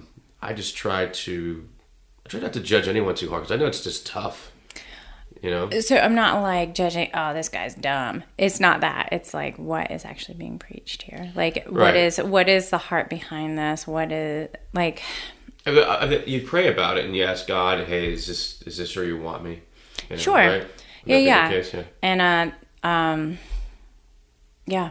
And He's told me, like, the church I was going to, He told me to leave a long time ago, and I didn't, because I was like, I don't know where to go. I got no place else to go. I've been visiting different churches. I went to a church called Hope City recently, and that is in I think it's in Wahlberg. You heard of this? Yeah, I've heard Wahlberg. It's such a nice church. Okay. Not probably going to be the one I stay at, because I'm traveling. And then I have, of course, my home church. But are you enjoying your church right now?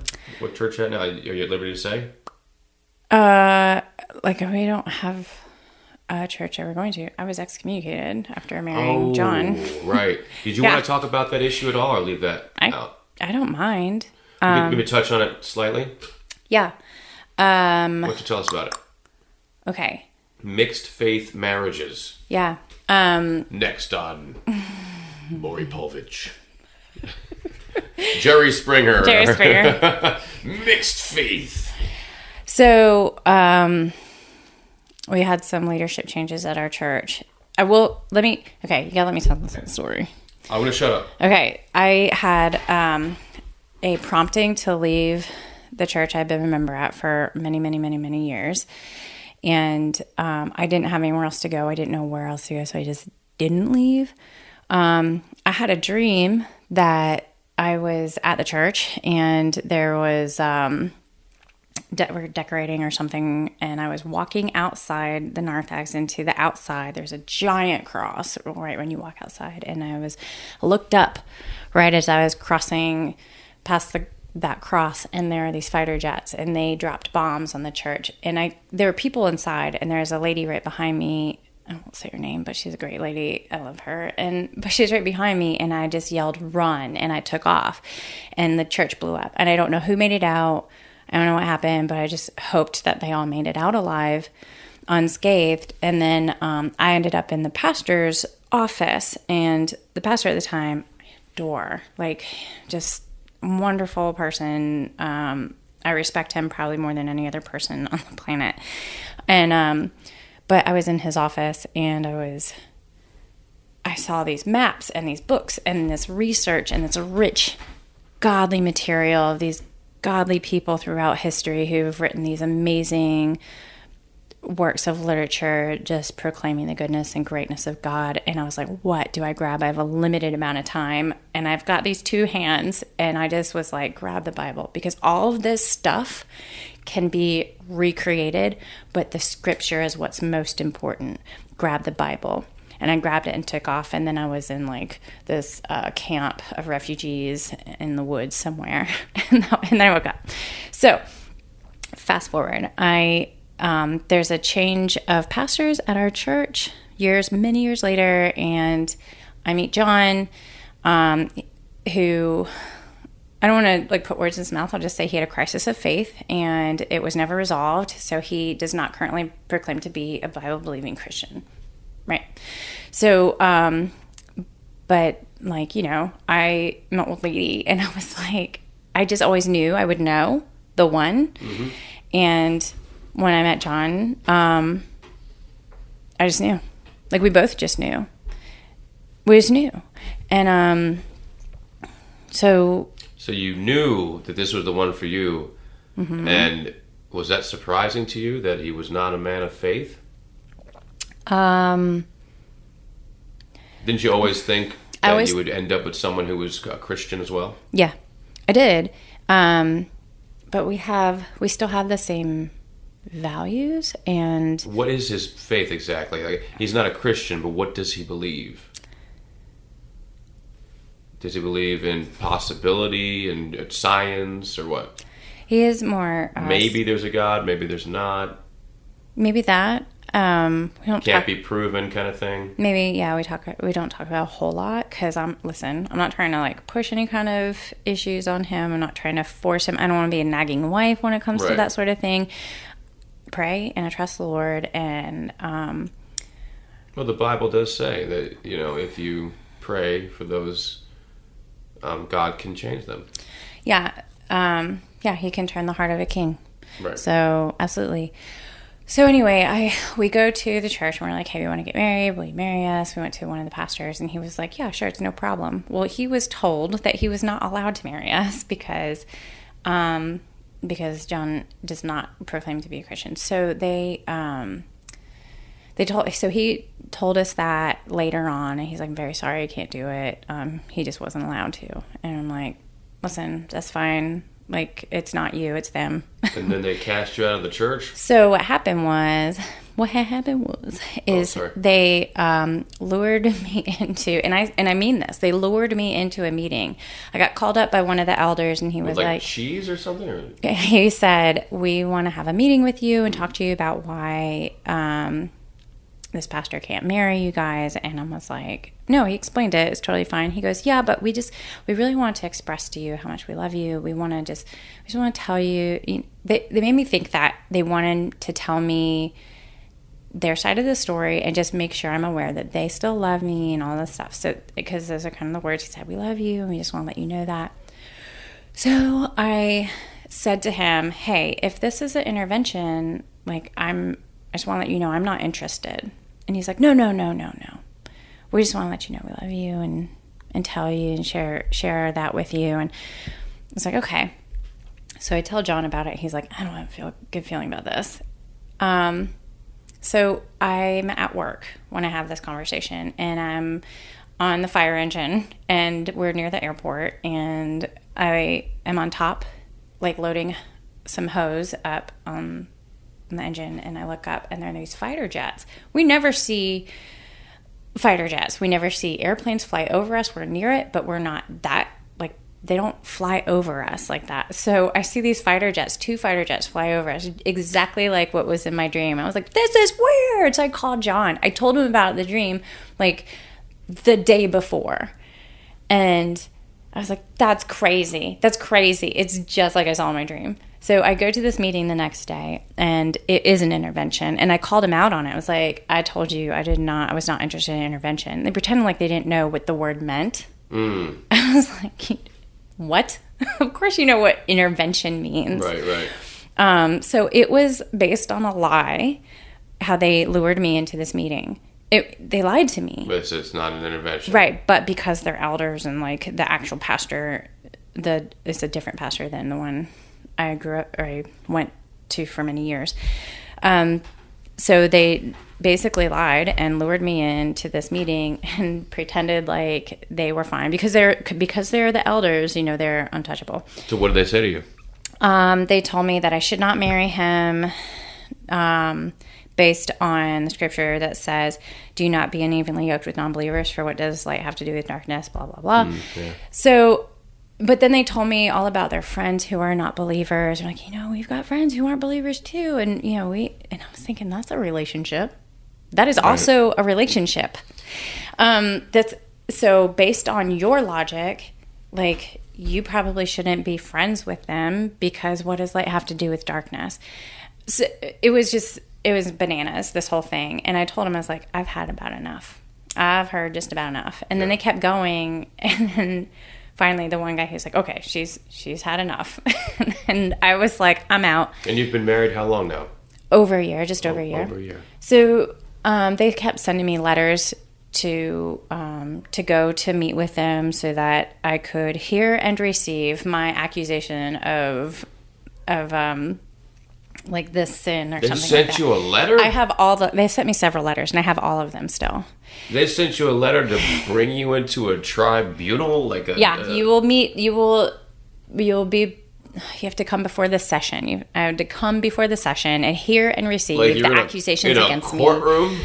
Yeah, it was very what kind of church was this, man? I bet you their bake sale wasn't that lit. Their bake sale wasn't lit. I bet that they lacked in other areas too. Your bookstore don't have no Petra and Carmen? Yeah. Nut. Ain't no DC talk. This is all old school stuff I'm talking about. I don't even know who's popular these days in the Christian world. No. So, they sent me all these letters, and I never replied because I'm like, I'm not going to go there before all these old left. Men and get this was like the Inquisition. It was really weird, and everyone I told about it was I wasn't like spreading it, from the mountaintops, but when I talked to people about it, they're like, that's weird. It's wrong. What kind of church was this? This is crazy. Yeah, it's weird. So we'll move back to Diane and we'll make a circle about the fundamentalism. Back to the fundamentalism. But cult of Diane. Yeah. So I was like, no one's going to tell me what to do anymore. That kind of no one's going to. What is free will? Well, listen, I appreciate, for instance, what if your pastor took you aside? Not aside. What if your pastor said, "Hey, let's have coffee, whatever," and then he just presented the Word of God and said, "Hey, Rebecca, this is the Word of God. This is our suggestion to you. but we love you and you make your own decision. That would have been totally different. Right. But they took it to the next level. Yeah. And they're like, This Rebecca Smith, you have been found guilty of a mixed faith marriage. Therefore, you'll be sentenced to the gallows tomorrow at the stroke of 8 o'clock. When the rooster crows, you shall Nice. be hung by the neck until you are dead. Sorry, I can't make it. I'll be at work that And day. no bake sale for you. No, not the big sale. I thought about this. Like, what if I had met the woman of my dreams? She wasn't saved. Okay. But the thing is, what if she's a Wiccan? Then I'd be like, I don't know. Okay. So, then I like, have, like, demons floating through my coffee table. maybe. Listen, this isn't like... Back to Rebecca Smith. This isn't like something where I'm like, oh, you should... I think it's unwise to just, like, go around willy-nilly just dating anybody you want, like, Right. who isn't a believer, who Right. is, like, worshiping, in pagan worship. There is specific guidelines for, like, in the scriptures about, like, do not be with the pagans who worship other gods, etc. Baal worshippers. Right. If they worship Baal, Moloch, you don't date them. Right. So there are strict guidelines concerning that. Now, when they were talking about 2 Corinthians, where it says, do not be unevenly yoked together with non-believers, around that, it says nothing about marriage. And your husband's not a Freemason? Right. He's Okay. not. Okay, Negative. good. You're good. I'd be like, get out of here with that craziness. So what it talks about around that scripture is ministry. Okay. All right, it's not talking about marriage at all. It's really weird to just like in some literature just to be like, this is what we say about ministry, ministry, ministry, marriage, ministry, ministry, ministry, ministry. It doesn't make sense. There's no flow to it. It's just the traditions of man make the word of God of no effect, right? Okay. So, and with their logic, again, if they have friends who are not believers, then they should, like by that logic, with that scripture, should not be friends with them. Well, then how are we going to reach people with the love of God? We can't. And it was just, I searched the scriptures about it. I prayed about it, but I searched the scriptures about it. And I don't see anything in there that says that I have sinned in that regard. Like, I don't think it is wise to do that. But again, like Yeah. the, I don't think it's a sin. if you follow the Holy Spirit, I mean, he and I have, listen, his parents have prayed and prayed and prayed. And every time I see his dad, he's like, I love to see you because it just is a reminder that God answers prayers. He had parents who prayed for him to find a godly wife, and God answered their prayers. Like, who are these? Interesting. Are you saying that your husband's family Yeah. prayed for him to have a godly wife? Yes. And you are the answer to that prayer. Yeah. And therefore, when people question these mixed faith marriages, they don't know that it could be answers to prayer. Yeah, his praying parents Mm. and their friends. Like, his dad's best friend at the wedding came up to me and he's like, you don't know me, but I know you. And I was like, do you know my parents? It's all a lie, whatever they said. But he goes, I've prayed for you for, what do you say, like 20 years. And oh God, the waterworks. Wow. And he and I were both in tears. And it's just, what a perspective. that like Heavenly Father answers the prayers, the effectual and fervent prayers of a righteous man availeth much. And it did. I mean, can we pray for my Norwegian wife at the end of this session? I will pray for you, Eric. I will pray for you, sir. I've been trying to get married ever since I was born, man. I came out of the womb like, hey, Ready. I'm ready to get married here. Yeah, and I mean, we're both like super old and like weren't married ever, don't have any children, either of us, and here we are, married to each other. And I just trust God. Like, he does answer prayer. Yeah. And my in-laws tell me that every time I see them, and it's a blessing to me. Yeah. That's great. Yeah. And the day after my wedding. So let me get this clear. Okay. You said your in-laws. So do you mean your husband's father prayed for this? Mm-hmm. So your husband's father is a believer. Yeah. And his mom. This makes perfect sense. Yeah. This is great. Come on, man. Like, gotta answer prayer. So, yeah. Amen is what I gotta say. Yeah. Amen. Thank you. And No, I mean, it warms my heart to hear the story because I didn't realize, we haven't talked in quite a while, and I didn't know the whole spectrum, and now I do. it was It's wild. great. I have a lot of letters from the church, and then the final letter I got was the day after my wedding. That was a Sunday, and apparently they announced to the whole church, like, hey, so-and-so is excommunicated for blah, blah, blah. So you were in the announcements that you were excommunicated? Yeah. What kind of church is this? I know. I was there when other Sounds people like were excommunicated. Catholicism or I was like, something. that's weird. But okay, What were they? What was their division? Their charge was contumacy, and contumacy is rebellion against the session. So What it wasn't. You know how different Christianities have, like, hey, some people are Seventh-day Adventists, some people are Baptists. What kind of church was this? I don't want to. Oh, we can't say. I don't want to give them a bad It was name. a contumer. Because listen, church. I've gone to this church for many years, and prior to this new leadership, it was meaty. It was awesome. It was thick and rich with scripture, with conviction of the Holy Spirit, with heavy laden with these amazing sermons and this learning that I was blessed enough to sit underneath his teaching and absorb.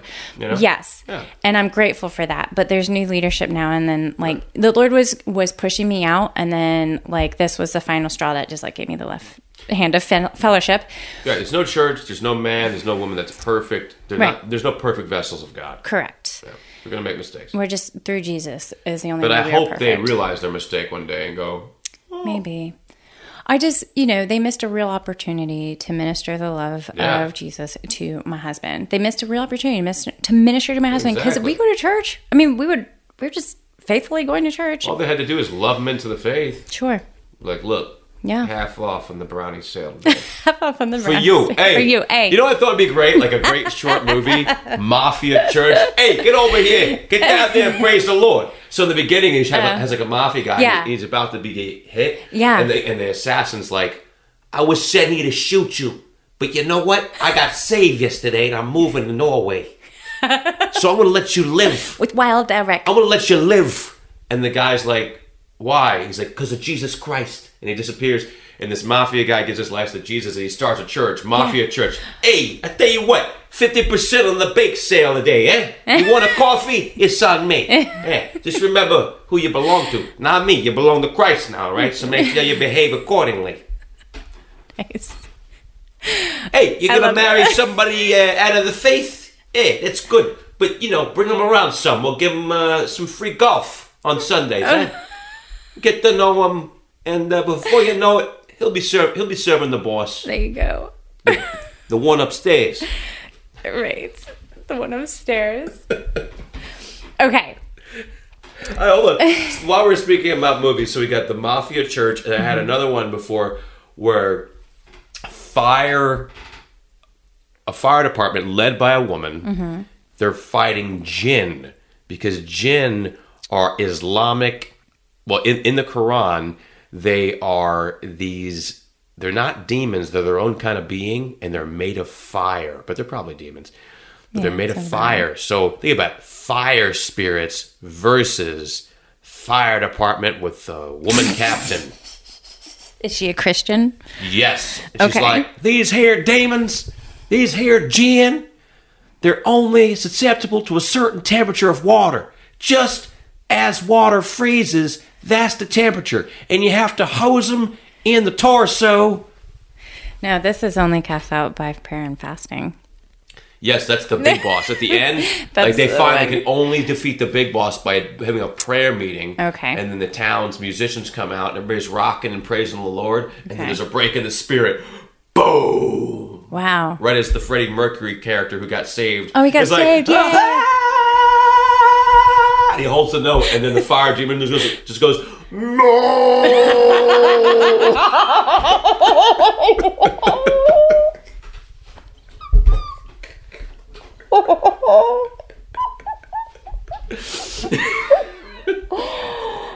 It was Wild Eric here, ladies and gentlemen. Rebecca's recovering.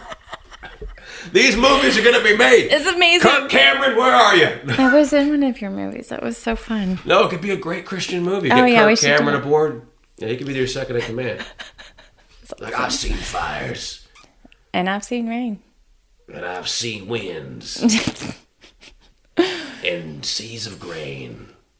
All right. All right. Let me get back to business. That was our poetry. That Let's was get good. back. It was beautiful. We went into like a wormhole there. Let's go back. So we were back to your mixed faith marriage, excommunicating from the ex-Toomey church. Well, so the day after my wedding was a Sunday, is the day they announced my excommunication. The only reason I know that is because the next day, Monday, I received a letter like that says, "Hey, we're going to excommunicate you yesterday." Like, they gave me the date, which was the day prior, and then audacity. I know, and then I was like, "We're going to do this yesterday." So I was like, "Oh, I guess I've been excommunicated." Like, all right, like I got the letter. Like, I guess you don't want my tithe, okay? All right, I know, and that might be part of it because I never put like we did cash mostly, and it wasn't like, you know, a check like this is how much this person tithes kind of thing. So maybe that's part of it. If I was a bigger tither, like verbal, you know, Right. vocal about it, maybe so it would have been different. Say if you would have tithed like $2,000 a month, they'd be like, you know, you can marry whoever you want. Yeah, I don't know. I speculate. That's not right to judge. Like that's what they would do. That's true. But I mean, I don't know. Like maybe not. I don't know.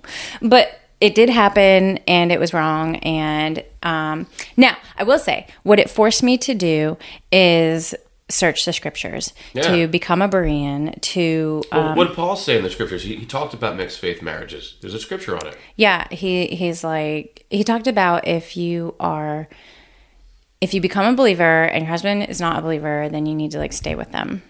Yeah, exactly. Now, we were both, like, already believer, non-believer, and came together, but he doesn't address that specifically. It also says a man and wife asleep in bed, and then... What? I think it says something like that in scripture. It's talking about the rapture. How a man and wife will be asleep in bed, and then one will be... It says if there's... two women asleep, one will be taken, the other left. Oh. If there's two women at the grinding mill, one will be taken, one will be left. Well, that's actually from not sleeping together necessarily. You know what I was quoting? I was quoting. I'll look it up online. Isn't that Revelation? No, this is actually from a DC Talk song. Hold on. Oh. There's no time to change your mind. Lyrics. So it says right here. Okay, and this is actually not DC Talk. They're covering a song from the '60s. It says. Man and wife. I was just reading it. I wish we'd all been ready is the name of the song.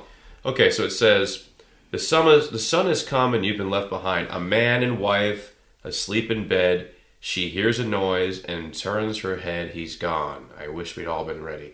So it's about the... Right, so what it's talking about is a mixed faith marriage. And then like, you know, maybe, you know, and I'm hoping that your husband will receive the Lord as soon as possible. Thank you, me too. But, you know, if the rapture were to happen like tomorrow and you guys were in bed together and he turned his head, hey, baby, can you pass me the cornflakes or whatever? Why do we have cornflakes in the bed? Because you guys eat cornflakes in bed.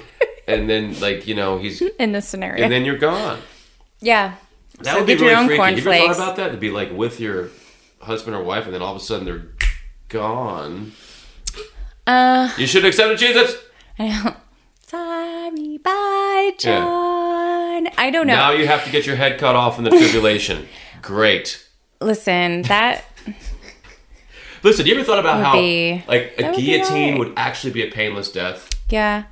Yeah. Actually, it's one of the most humane deaths. Torture would be kind of hard. If they're like, hey, if you don't deny Jesus, we're going to peel off your flesh with one of those potato peelers.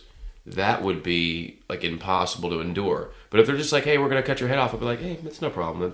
You know, I listened to Fox's Book of Martyrs, and that is... You listen to it? Gut-wrenching. Yeah, because I... Audiobook, so I can do things, because, you know, all the furniture I have a copy of it. Yeah. Matthew had his brain bashed out with a club. Yeah. Oh, my gosh. The way it just reads it so matter-of-factly, and it's just...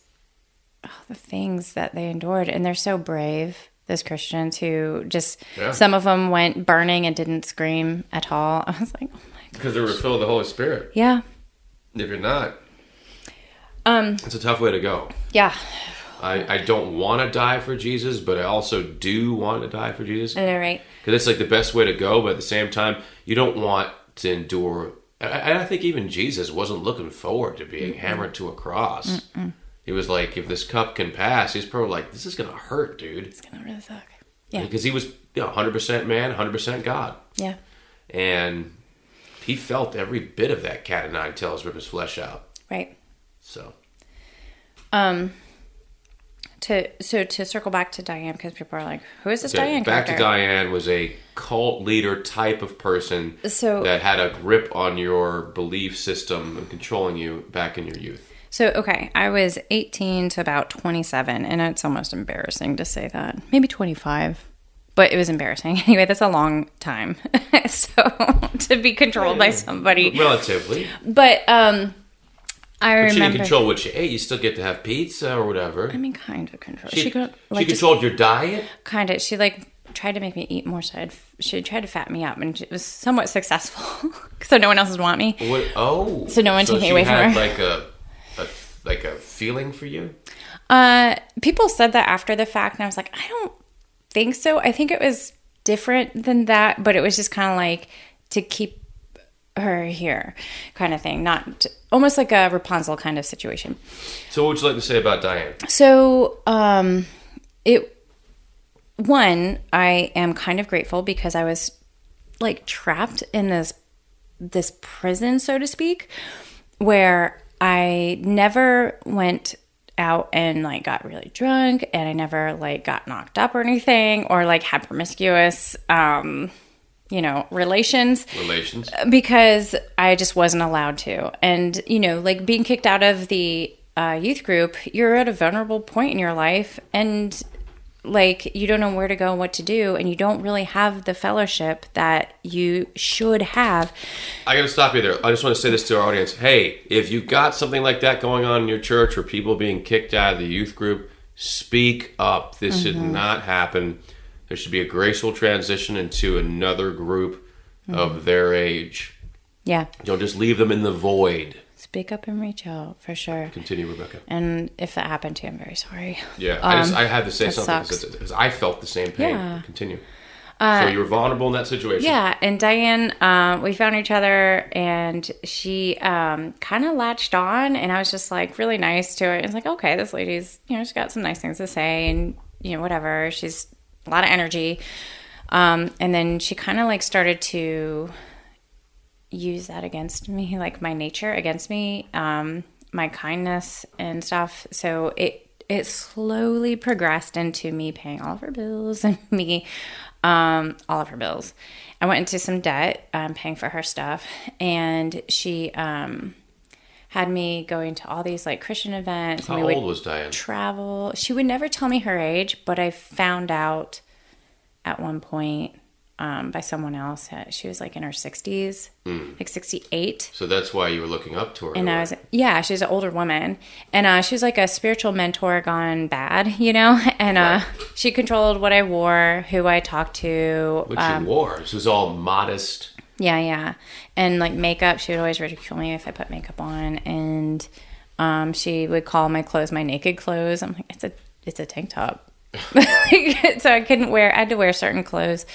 It was really terrible. Like it was cultish, but it was very fundamentalist. And like, like I said, I was like kind of in this prison, but I wasn't allowed to make all these like really life altering mistakes that I may have made at that very vulnerable point in my life. And I never did because I just wasn't allowed to. So I'm grateful for that part. However, I'm also very grateful to not be in that prison anymore. How were your parents reacting to Diane? Okay. This is a great question. A lot of people ask. Well, my dad was very vocal against Diane. So when you start like talking against someone who is controlling the controllee has to distance themselves from you because they have to protect the controller. So that put some distance between my dad and me. And my mom never stopped praying. She never said anything bad about Diane, but she never stopped praying. So like it eventually, God answered her prayers. But God put someone in my life. I just cried out to the Lord because I got to the point where it's like, I fear Diane more than I fear God. And because God will forgive me, but Diane will punish me. She'll make me suffer for anything I do that she deems By wrong. what, withdrawal of affection or of affirmation? Kind of, it's more like telling me continuously how, like, I've hurt her in graphic detail, like very graphic detail. Like, she was hit by a truck and she's bleeding everywhere and she's only caring for herself and everyone's around her, but no one's actually helping her. It was a hot mess. It was terrible. It was just like listening to someone tell me how wretched I am. And all the time. Like, look, I'm aware. I know. Like, I know my sins. But yeah, it was rough. So, she would just do it continuously. Like, she had so many words. Anyway, the Lord put someone in my life, and he just said, cast out the scorner and strife will cease. And I was like, I don't know what that means, but okay. And I think he prayed for me, and I just met him randomly. I went to Barnes & Noble, and I couldn't tell Diana was there because it was near her house. And if I said I was at Barnes & Noble, she would make me come to her house. A Barnes & Nobles that ministered to you? Yeah. That's amazing. Straight up. So what happened was I was like Barnes & Noble. Really upset about something that happened, and I couldn't go to her. I couldn't go to anybody else. I was alienated from all my friends and family. And I was just sitting there like, God, I am dirt. I am nothing. Like, I am lost. I am in trouble. I am sad. I have no one. And this guy starts walking out of Barnes & Noble. Very tall black man who I don't know from Adam. And he's saying goodbye to people. And he says bye to me. And I just nodded at him. And he's like, do you speak English? Because I look so epic. And I didn't say words. And I nodded yes, kind of laughing. And he's like, are you okay? And waterworks. I just shake my head no and just start sobbing. And he wraps his arms around me. And literally, I felt Jesus himself wrapping his arms around me. It was the Lord Jesus himself hugging me through this stranger, through this man. Wow. And I will never forget that. Like, I felt Jesus' presence, him himself hugging me through this man. And it didn't matter who he was. If he was someone who hated God and was hugging me just out of human compassion, it didn't matter. Like, I felt Jesus' presence through him. And it turns out he is a Christian. And is one of my dearest friends to this day. He was at my wedding. And he prayed for me, and he was like, he shared scriptures with me, and he said, cast out the scorner and strife will cease. And I didn't quite know what that meant, but I know now. Like people who are scornful and making your life miserable, and especially in such an ungodly way, cast it out. Just cast it out. And the strife that you're feeling will stop. Strife will cease. So it turned out that I ended up not calling her one day. If I call her late at night, she's like, oh, I'm the last thing on your list of things to do today. And I would just hear it all night. I was very tired. I was working 2 jobs to try to like pay for all her stuff. And so I was like, I'll call her tomorrow and I'll just deal with the whatever. So I worked 2 jobs again, and at the end of the day I was like, oh, I didn't call her again. Dang, I forgot. And I don't want to have to hear it again. Very tired. I'm just tired. And so the next day comes around and it's lunchtime. I'm like, oh, I gotta call her. Okay. So I go outside to call her, and I'm like, I didn't do anything wrong. And like, I'm an American. I can do what I want. And it's none of her business anyway. I haven't done anything, but it's none of her business. I'm an adult. So I just had this feeling of empowerment, and I just never called her again. And she hunted me. Oh my God. It was weird. I came out of work with all of my friends that I work with that night, at one fateful night, just like I imagined it would happen. And she just appears out of nowhere and scared me and scared the lady I was working with. I was giving her a ride home too. She was great. She was like, Diane just appeared, and she started saying all these things. In the parking lot? And she's like, you've disgraced the cross. And then that's when my coworker was like, I've heard just about enough, because she don't give a flip. And she's like, you Right. better go call some security, because I'm about to kick your beep. Oh, my God. She's like, Rebecca's a good girl. And I'm like, yeah, I'm a good girl.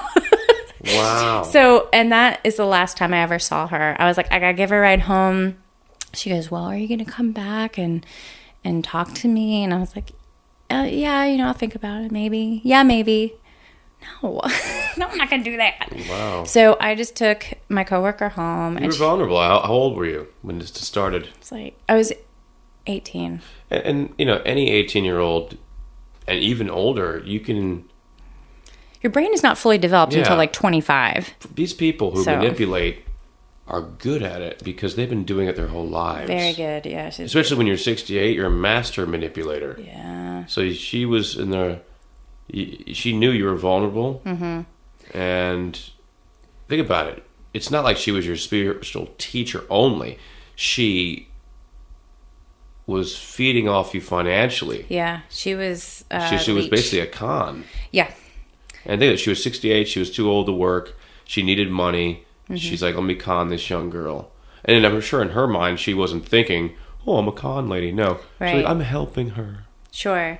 And I don't believe that she believes she did anything wrong. Yeah, of course. Yeah. But after, I cut ties with her, she still had access to some of my credit cards and was still making purchases. God. So I had to cancel my cards and redo all my credit cards. We also have to pray for her, and Yeah. that God may, turn her around. But, Yeah. she's probably passed by this time. I don't know. Maybe. She was I 68 think about that then. sometimes. Right. So Yeah. she might be in her She'd 80s still be now. flying around somewhere. I don't know. Maybe. But I think about her. I did pray for her. I don't know if she's alive anymore. You're right about that part. But Right. there have been times when I'm like, I have kind of prayed for her, but it's, At least she wasn't violent. I Can you don't- imagine if she was like, oh I've gosh, got a bomb strapped to me, baby. it would have been and easier. I'm taking you with me. If she were violent, it would have been easier. oh, But- why? You should have 'Cause shot her? Yeah, I could just leave. Hasta No la problem. vista. Baby. So I do pray for her. I have prayed for her, but I just mostly am just like, I don't ever really want to see her again. If I see her in heaven, it'll be a different story. I Everybody mean, will if be she fine. makes it. Right. I think she will.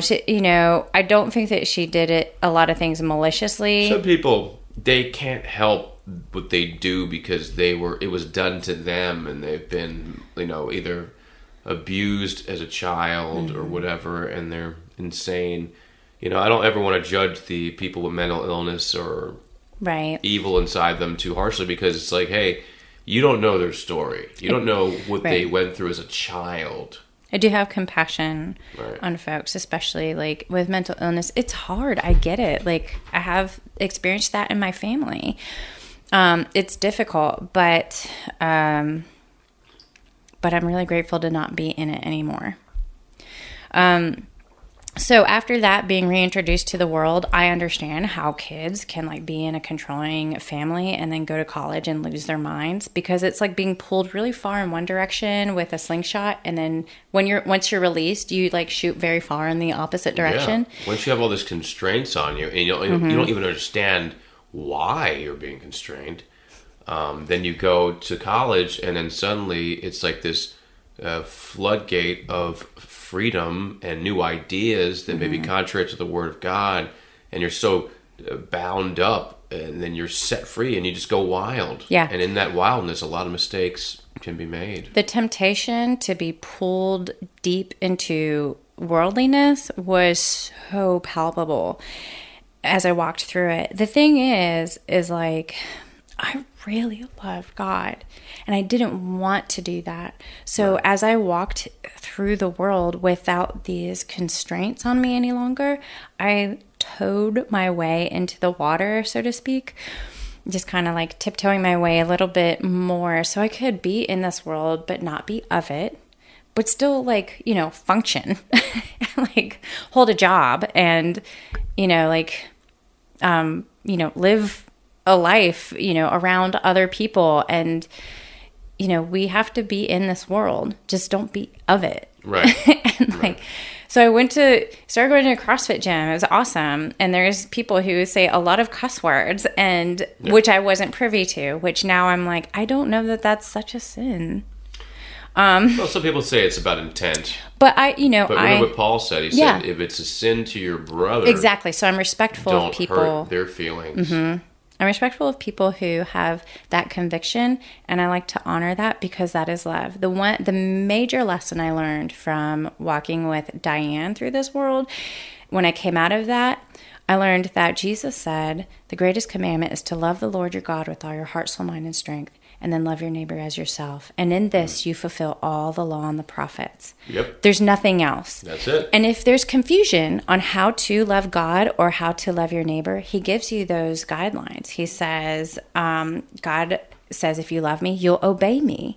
He says, if your brother tells you, or if someone says, hey, walk a mile with me, go 2 with them. If he says, give me your jacket, give him your shirt too. I mean, he tells you how to love him. He tells you how to love people. Yep. He gives you those instructions, and it's just that easy. So it is an act of love towards your neighbor through not saying cuss words if they have that conviction. Yep. It is loving towards others, to honor and respect them, even when they call you at 3:00 in the morning about their stub toe. It's like you still go on those calls. You still give them the compassion that they require. That was a real call? Yes, as they require. Hold on, what did they say? They're their toe hurts or something, or you want the whole fire department to come out because you hurt. It's not the whole department. It's just one station gets dispatched. Send out one firewoman. My toe is stubbed. Well, all 4 of us go, but did you go out to it? Of course, we all always go their toe? on the call. Well, we wait for EMS to show up. If they want to be transported, they're transported. Sometimes people use EMS as a taxi service and just get from one side of the city to the other, and they don't actually go to the hospital. It happens. But it's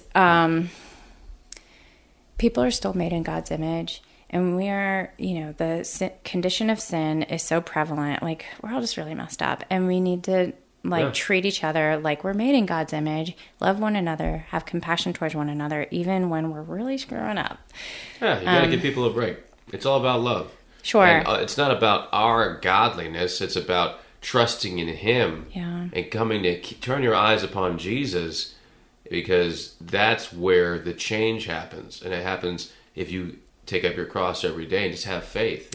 God's not asking you to change yourself. He's like, just submit to me every day, love me, and He will change you in time. And I think very rarely does God change you overnight, and I think the reason for that is He's trying to teach you something, because if He changes you overnight, you're not going to learn nothing. Yeah, it's through the process. It's a 7-year lesson I learned from being with Diane is to love God with all your heart, soul, mind, and strength, and love your neighbor as yourself.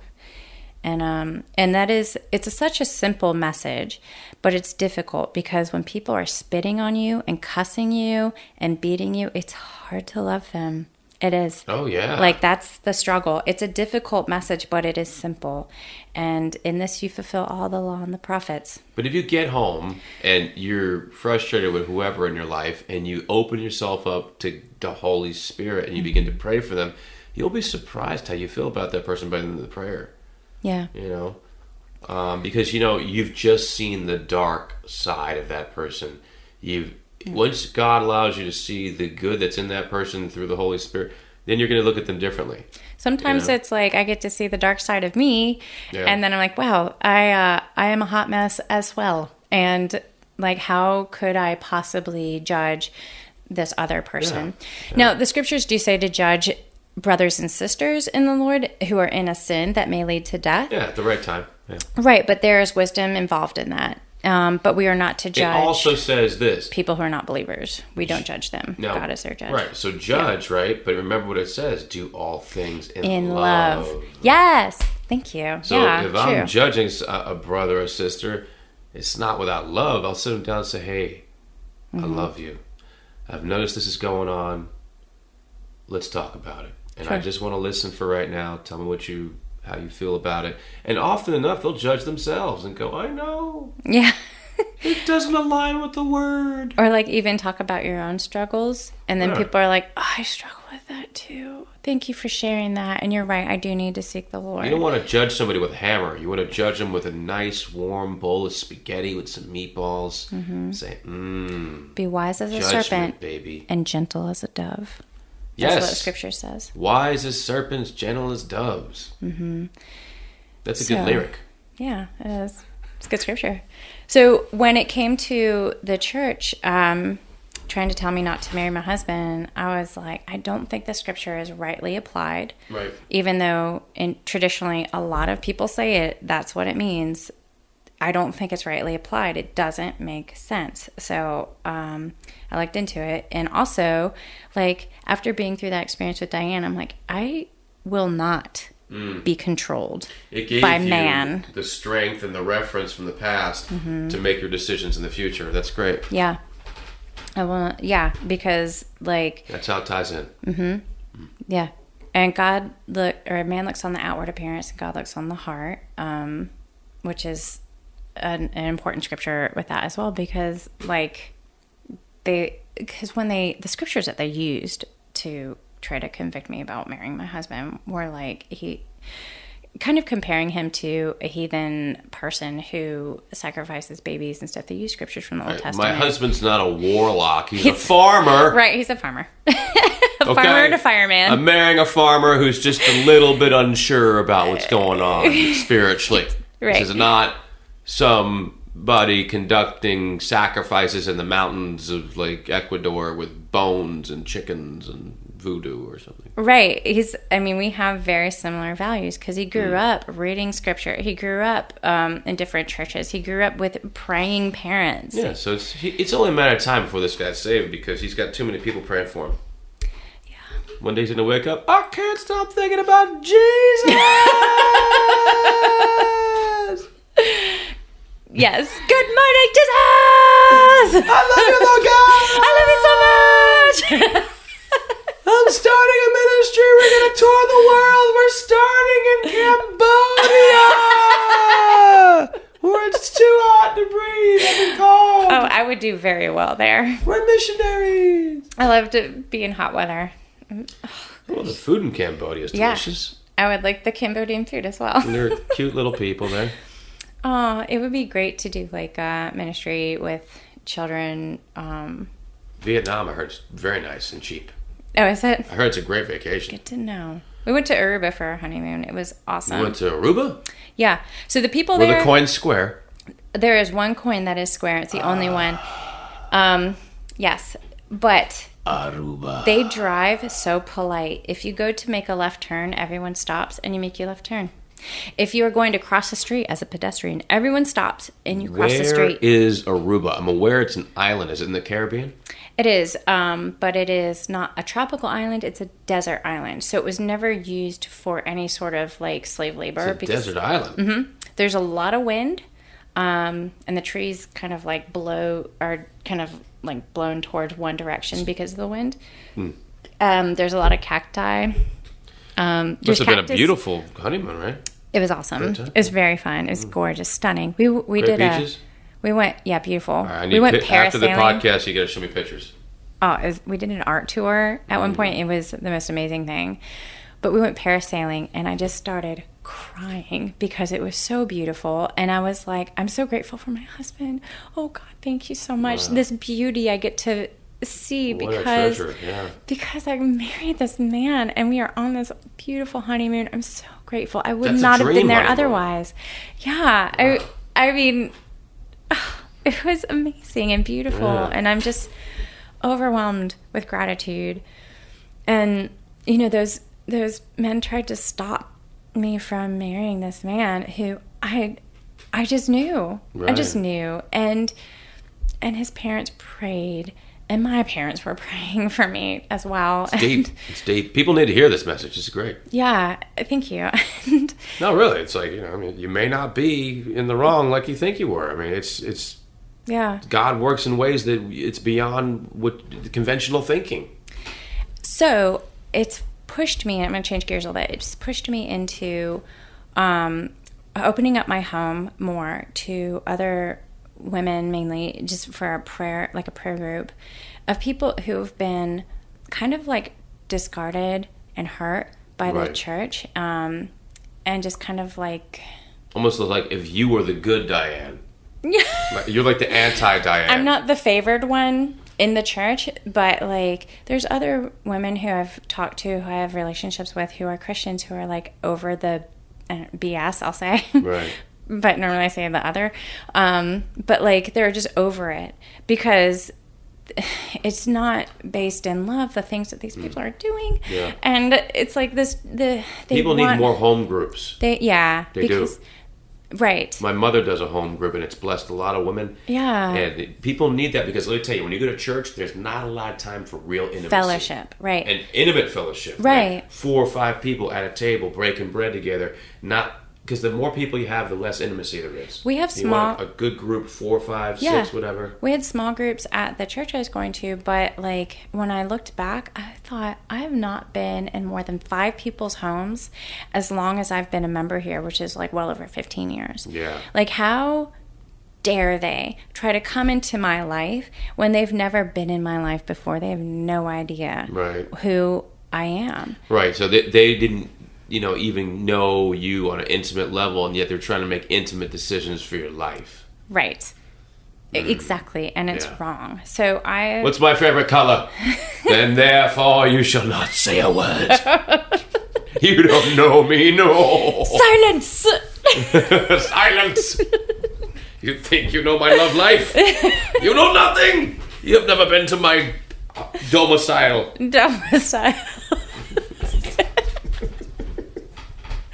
So I've invited people to my domicile. And we've had a group of women in here. We've met once already, and we'll meet again this month. And that's great. Yeah, and I'm really looking forward to our next meetings, and I'm looking forward to starting a Bible study as well, in addition to this group of women who are like solid in the Lord and are going to pray. And then a Bible study to people who are like know the Lord, but seeking. The scriptures say to work out your own salvation with fear and trembling, and I'm like, oh yeah, I need to do that. So I tremble sometimes, like, Lord, I'm sorry. Help me with this sin. Truly, and like God is for real. Like He's serious. He doesn't play. He doesn't mess around. Like sin is a serious thing, and I want to repent. So like I just want to like preach the gospel to people. In a loving way, in a comfortable and safe way, in my home. I want to love them into the kingdom, into repentance. And it would bless me as well. That is what I want. And I'm kind of grateful that they kicked me out so that it's forced me to do this. Because like I said, I felt the Lord prompting me to leave my church for a while. I didn't know where to go. Right. He used this. But yeah, He is used, because everything that the enemy means for evil, God will use for the good of those who love Him and are called according to His purposes. Amen. Yeah. And I will say too, you were there at my wedding and you heard my vows when I talked about like I didn't. Thank you for respecting my purity. Yes, that, and He waited with me, and I was so grateful. Because there are other Christians. I'd wait 1,000 years for that. It's more important to me just to be with a woman of God who really loves me than the physical aspect. Like, that's cool, but I long so much more just for that love. Yeah. That pure love. That I know she really loves me. I really love her. And then it's great. I enjoy having conversations with her. I enjoy everything, I hope that for you. It's going to happen. Probably in the next couple months. Won't be surprised if it's Wild Eric's wife's traveling podcast. A lot of people... That's funny. A lot of people were like, oh, you'll be next. Oh, just in the next few months. I predict in the next year you'll be married. So, like, many years later. Yeah. I mean, like, when I gave up on everything, I was like, I'll just be a cat lady because I love cats. John's not having that. He is not having that. I'm pretty sure it'll happen for me, like, soon, but, I'm not really in a super hurry. In the Lord's timing. I think, well, first of all, American women are not as... Every culture you go to, I imagine the women are different. because Yeah. there's a lot of cultural. Like, did you know in Norway, the women there? This is what I heard online. They have more of a sense of equality there, and they want to toe the line just as much as their man is, and that's true over here to a degree. But I'm just saying, more so there is what I hear. But I'll let you know how that is. Yeah, let me know how it goes. Who knows? But I'm just putting my faith in God that it'll happen at the right time. So. Do it. But what I was saying about my vows too is the you know, I said, do you, God, blah, blah, blah. What did I say? I have them written down. I'm trying to remember them. Something about, like, you know, I didn't follow my heart because the heart is, I fought against following my heart, is what I said. I fought against following my heart because the heart is deceitful and desperately wicked, and who can know it? Mostly. That's what scriptures. It is 100%. But I do think scriptures are just a lot of times speaking like in general, and then at times they're like, you know, you got to take certain things. Like, for instance, when Jesus is like, cut off your hand, I don't think he literally means cut off your hand. But I do think he means literally. You're right. He doesn't mean cut off your hand, but he does mean literally taking a butcher knife. All right, Jesus said it. That your heart is wicked and desperately is deceitful and desperately wicked, and who can know it? So that's why I fought against following my heart. It is tempting to follow your heart because that will lead you down a path of death and destruction for sure. Because we are sinful. We are in the sinful nature, in the sinful world. I'm just saying, I believe in the duality of the scriptures. Like, something may say something, but I don't think it applies to every situation. Just like back to the unequally yoked thing. So follow the Lord. Okay, buddy, we are back. It's a wild Eric's Traveling podcast that has been. Our batteries keep dying, but we're going to start plugging into the wall after this. Anyway, back to what we were saying. What were you saying, Rebecca Smith? We're debating about the heart is deceitful and desperately wicked. Who can know it? Which is a scripture, but I don't 100% agree with that scripture. I think it applies to most of the time. But if a heart is yielded to the Holy Spirit and it's full of the Holy Spirit, then it's not like a sweet old lady who's giving you candy is like evil. Right. So let me finish. So if you're following the Holy Spirit, if you're following the leading of the Lord, then yes, like that, like you should follow the Holy Spirit. So you're right. Like if you are yielded to the Holy Spirit, if you're walking in accordance to His word, if you are submitted to God, then like you can take your steps with confidence. But otherwise, the heart is deceitful and desperately wicked. Who can know it? And that's why, and it is a struggle to fight against it. Especially if you smoke cigarettes. Or other sins. So it is difficult because the pull towards sin, the pull towards walking in this world according to the world rather than according to the light of the Holy Spirit, it's very strong. So in my vows, I said I fought against following my heart because it is deceitful and desperately wicked, and who can know it? And I know that about myself. I know that I am a sinner, desperately wicked. Yeah, you can't trust yourself. I can't. But I want to follow the Lord because I truly love God. Like when I came out of that whole situation with Diane, I could have very easily fallen into the world. Like the pool was so hard, but I truly love God and I didn't want to. So I had to fight against that. And I didn't have the fellowship I once had. I didn't have the constraints I once had. So it was every day I had to be hyper aware of what I was doing, where I was going, how I was presenting myself, et cetera, until I like acclimated myself essentially to the temperature. Like if you were going into a pool, a temperature of the pool, a temperature of the world, and just so I could live in this world but not be of it. Right. Which is daily a thing. Like to repent, to struggle with, to wrestle with, to pick up your cross daily and follow Him. It's a thing. And there are days when I haven't picked up my cross. But I'm aware of that scripture, and am feeling more every day, like, pick up your cross and follow him. Pick up your cross and follow him. It's hard to do. Yeah, it's time management. Yeah, well, that too. Because, Can be, yeah. One thing you got to do, like, well, I like to, and you know this because you work out, like when I work out on the days I have off or whatever, I like to do it first, because if you don't do it first, you're likely not going to work out. Whatever works for you. But time management, you got to actually say, okay, I'm going to read the Bible this time. I'm going to pray at this time. And then, of course, pray throughout the day. And it makes a huge difference. Every time I get the word in me, suddenly I'll find somewhere in life I can directly apply it, Yeah. Yeah, I used to use my ungodliness as an excuse not to do the work of God. I'm like, I'm not worthy. And I found that Peter says in the scripture, we perform this miracle not because of our godliness, it's because of our faith in Jesus Christ. And it's by the following that the change happens. It's like Peter, when he first started following the Lord, after 3 years of following the Lord, he still didn't have the strength to not deny him. He still denied him 3 times. He wasn't a perfect guy. He still sinned. But the difference is he would yield himself to God, and he would trust God, and he would obey God to the best of his ability, and then trust God to do the rest. He submitted. So even though you're submitted to God, doesn't mean you're going to be perfect, but it's not through your godliness God's going to work.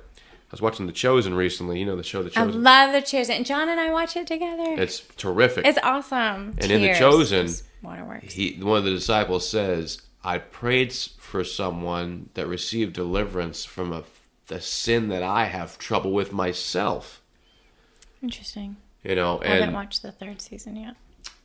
There's a preacher named Afshan Javed. He used to be a terrorist, and he said he prayed for one man, and immediately his eyes were healed. He was blind.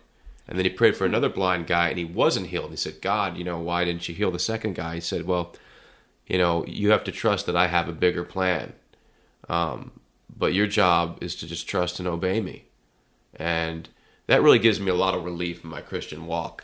If I just put all my trust and all my faith in him, I know that, as the scripture says, he that began a good work in you will be faithful to complete the work. So I don't even worry about it anymore. There are times I say, okay, Lord, I need extra help in this area of my life, but I'm not worried anymore because God knows my heart. It's like Jesus talking to Peter on the shoreline after he resurrected. He said, Peter, do you love me? He's like, Lord, you know all things. You know that I love you. And then he said, feed my sheep, take care of my lambs. Thrice. And so I think that's more important than worrying about your sin. So people are like, oh, my sin, my sin. Hey, forget about your sin and follow Jesus and do what he asked you to do. And that's, in The Chosen, remember he sent out the 12? Yeah. That's been the message to me lately. Hey, no, don't worry about your sin. Go out there and start doing the work of the Lord, and maybe you won't have time to sin anymore. So the more time you spend doing the work of the Lord, the less time you have to sin.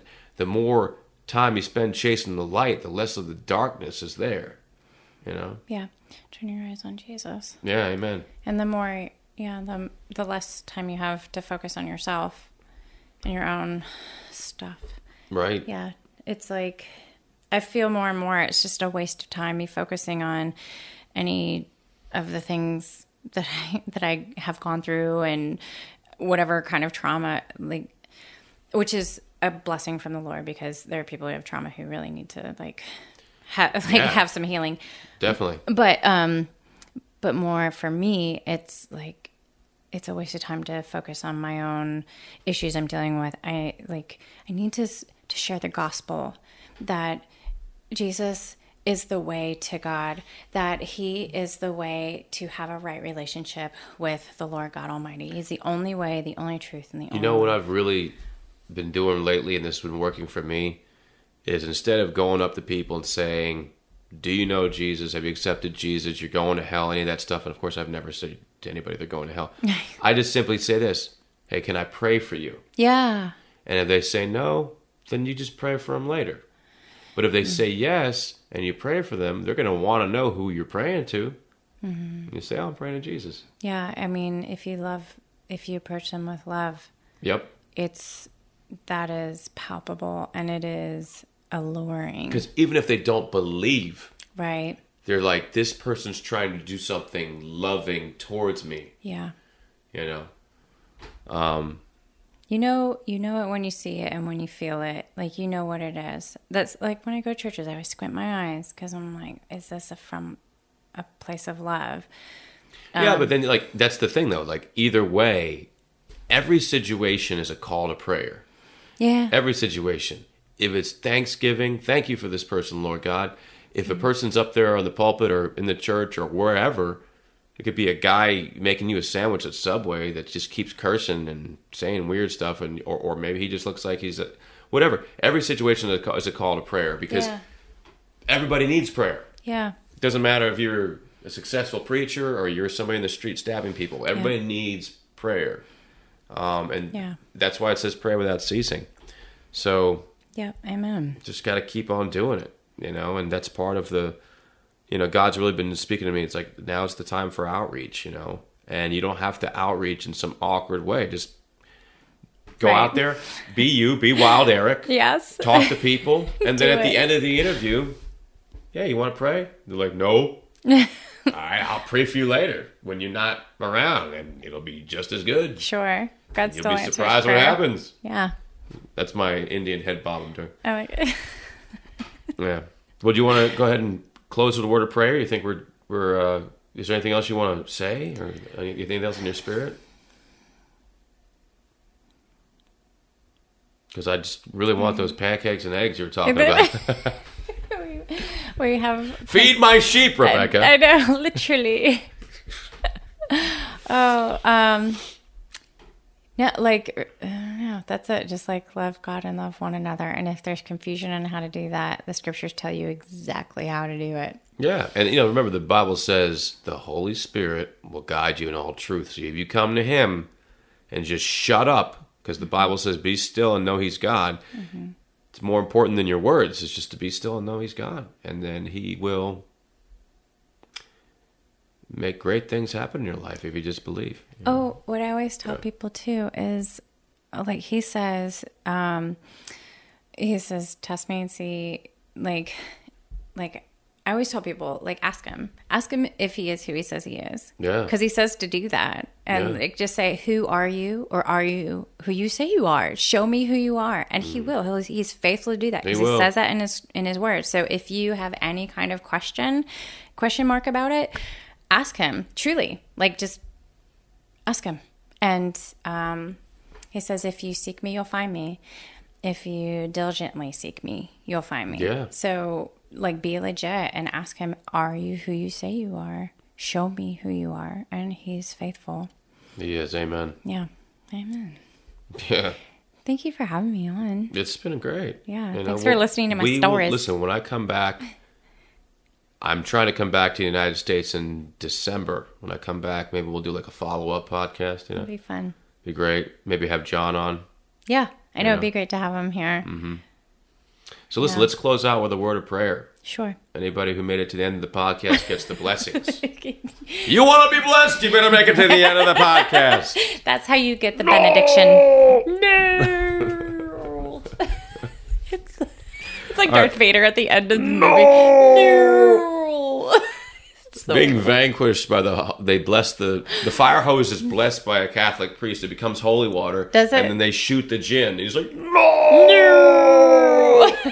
We should at least make a skit out of it. I wish I could still go back and there's some footage of that movie we shot together. That was so funny when you're eating the cupcake. Yeah. He's like, oh. All right. Our audience is like, what? I shot a movie with Eric once. Psycho Christians. It was fun. It was interesting. It's a great name for a band, Psycho Christians. Psycho Christians. Band name. That should be our band name. Oh my gosh, it's our band name. All right, it's our band name. Listen, no one else is allowed in our band. Yeah, we claimed it. Do you have a guitar here? I wish I did. Okay, I don't. I have a piano, maybe. No, I got spoons. 2 spoons. We can click clack together. Okay, well, next time we get together, music. we're going to start our band called Psycho Christians. Or should... No, that's it. I'm serious. We'll put out some tracks on the podcast. People will download it. It'll be great. I love it. And it's Christian lyrics, so but to the much. max. Like you're saying Christian things, but Dancing with the dinosaur. No, we're not dancing with the dinosaur. Stephen Curtis Chapman, if you ever hear this, that was a terrible song. Oh, yeah. It was not good. No, we're going to write Christian lyrics to the extreme. Yeah. Like, we're going to save you if it kills you. Accept Jesus. Or else. Or no, die. That's like the Spanish Inquisition. No. Right, I mean, it's going to be with a psycho-Christian. That's the refrain. It's all goof. Me and Rebecca have always been the goofs and just silly, and that's why we love each other. So we're going to pray out of this. Mm-hmm. So I'll let you start. Okay. Heavenly Father, we thank you for this day that you've made. We thank you that your mercies are made new every morning. We thank you that we have this beautiful fellowship, and we thank you that where 2 or 3 are gathered together in your name, that you are in the midst. We thank you that your presence is here with us. God, we ask that you would bless us and our time together, and the people listening. I pray that you would do your thing, Lord, that I think that your word is true, and that when people call to you, that you are there, that you answer prayers. I pray that you would bless the feet that bring the gospel of good news. So as Eric travels, bless his feet. How beautiful are the feet of those who bring the gospel of good news. And be a lamp to his path and a light unto his feet, that he can take every step with confidence. I pray for great victory, and that people are saved and the kingdom of heaven is expanded by his ministry and testimony, because that is how we overcome, by the blood of the Lamb and the word of our testimony. In Jesus' name we give you praise and thanks for your blood and salvation, in Jesus' name. Lord God, thank you. Thank you for everything, Lord God. I just pray now for Rebecca, as you bless her today and bless her husband, Lord. And I pray for the listeners, Lord God, that you would use this podcast to bless their lives and to empower them and to let them embrace their destinies in you, Lord. So, Lord, your word says that no one can come to Jesus unless the Father draws them.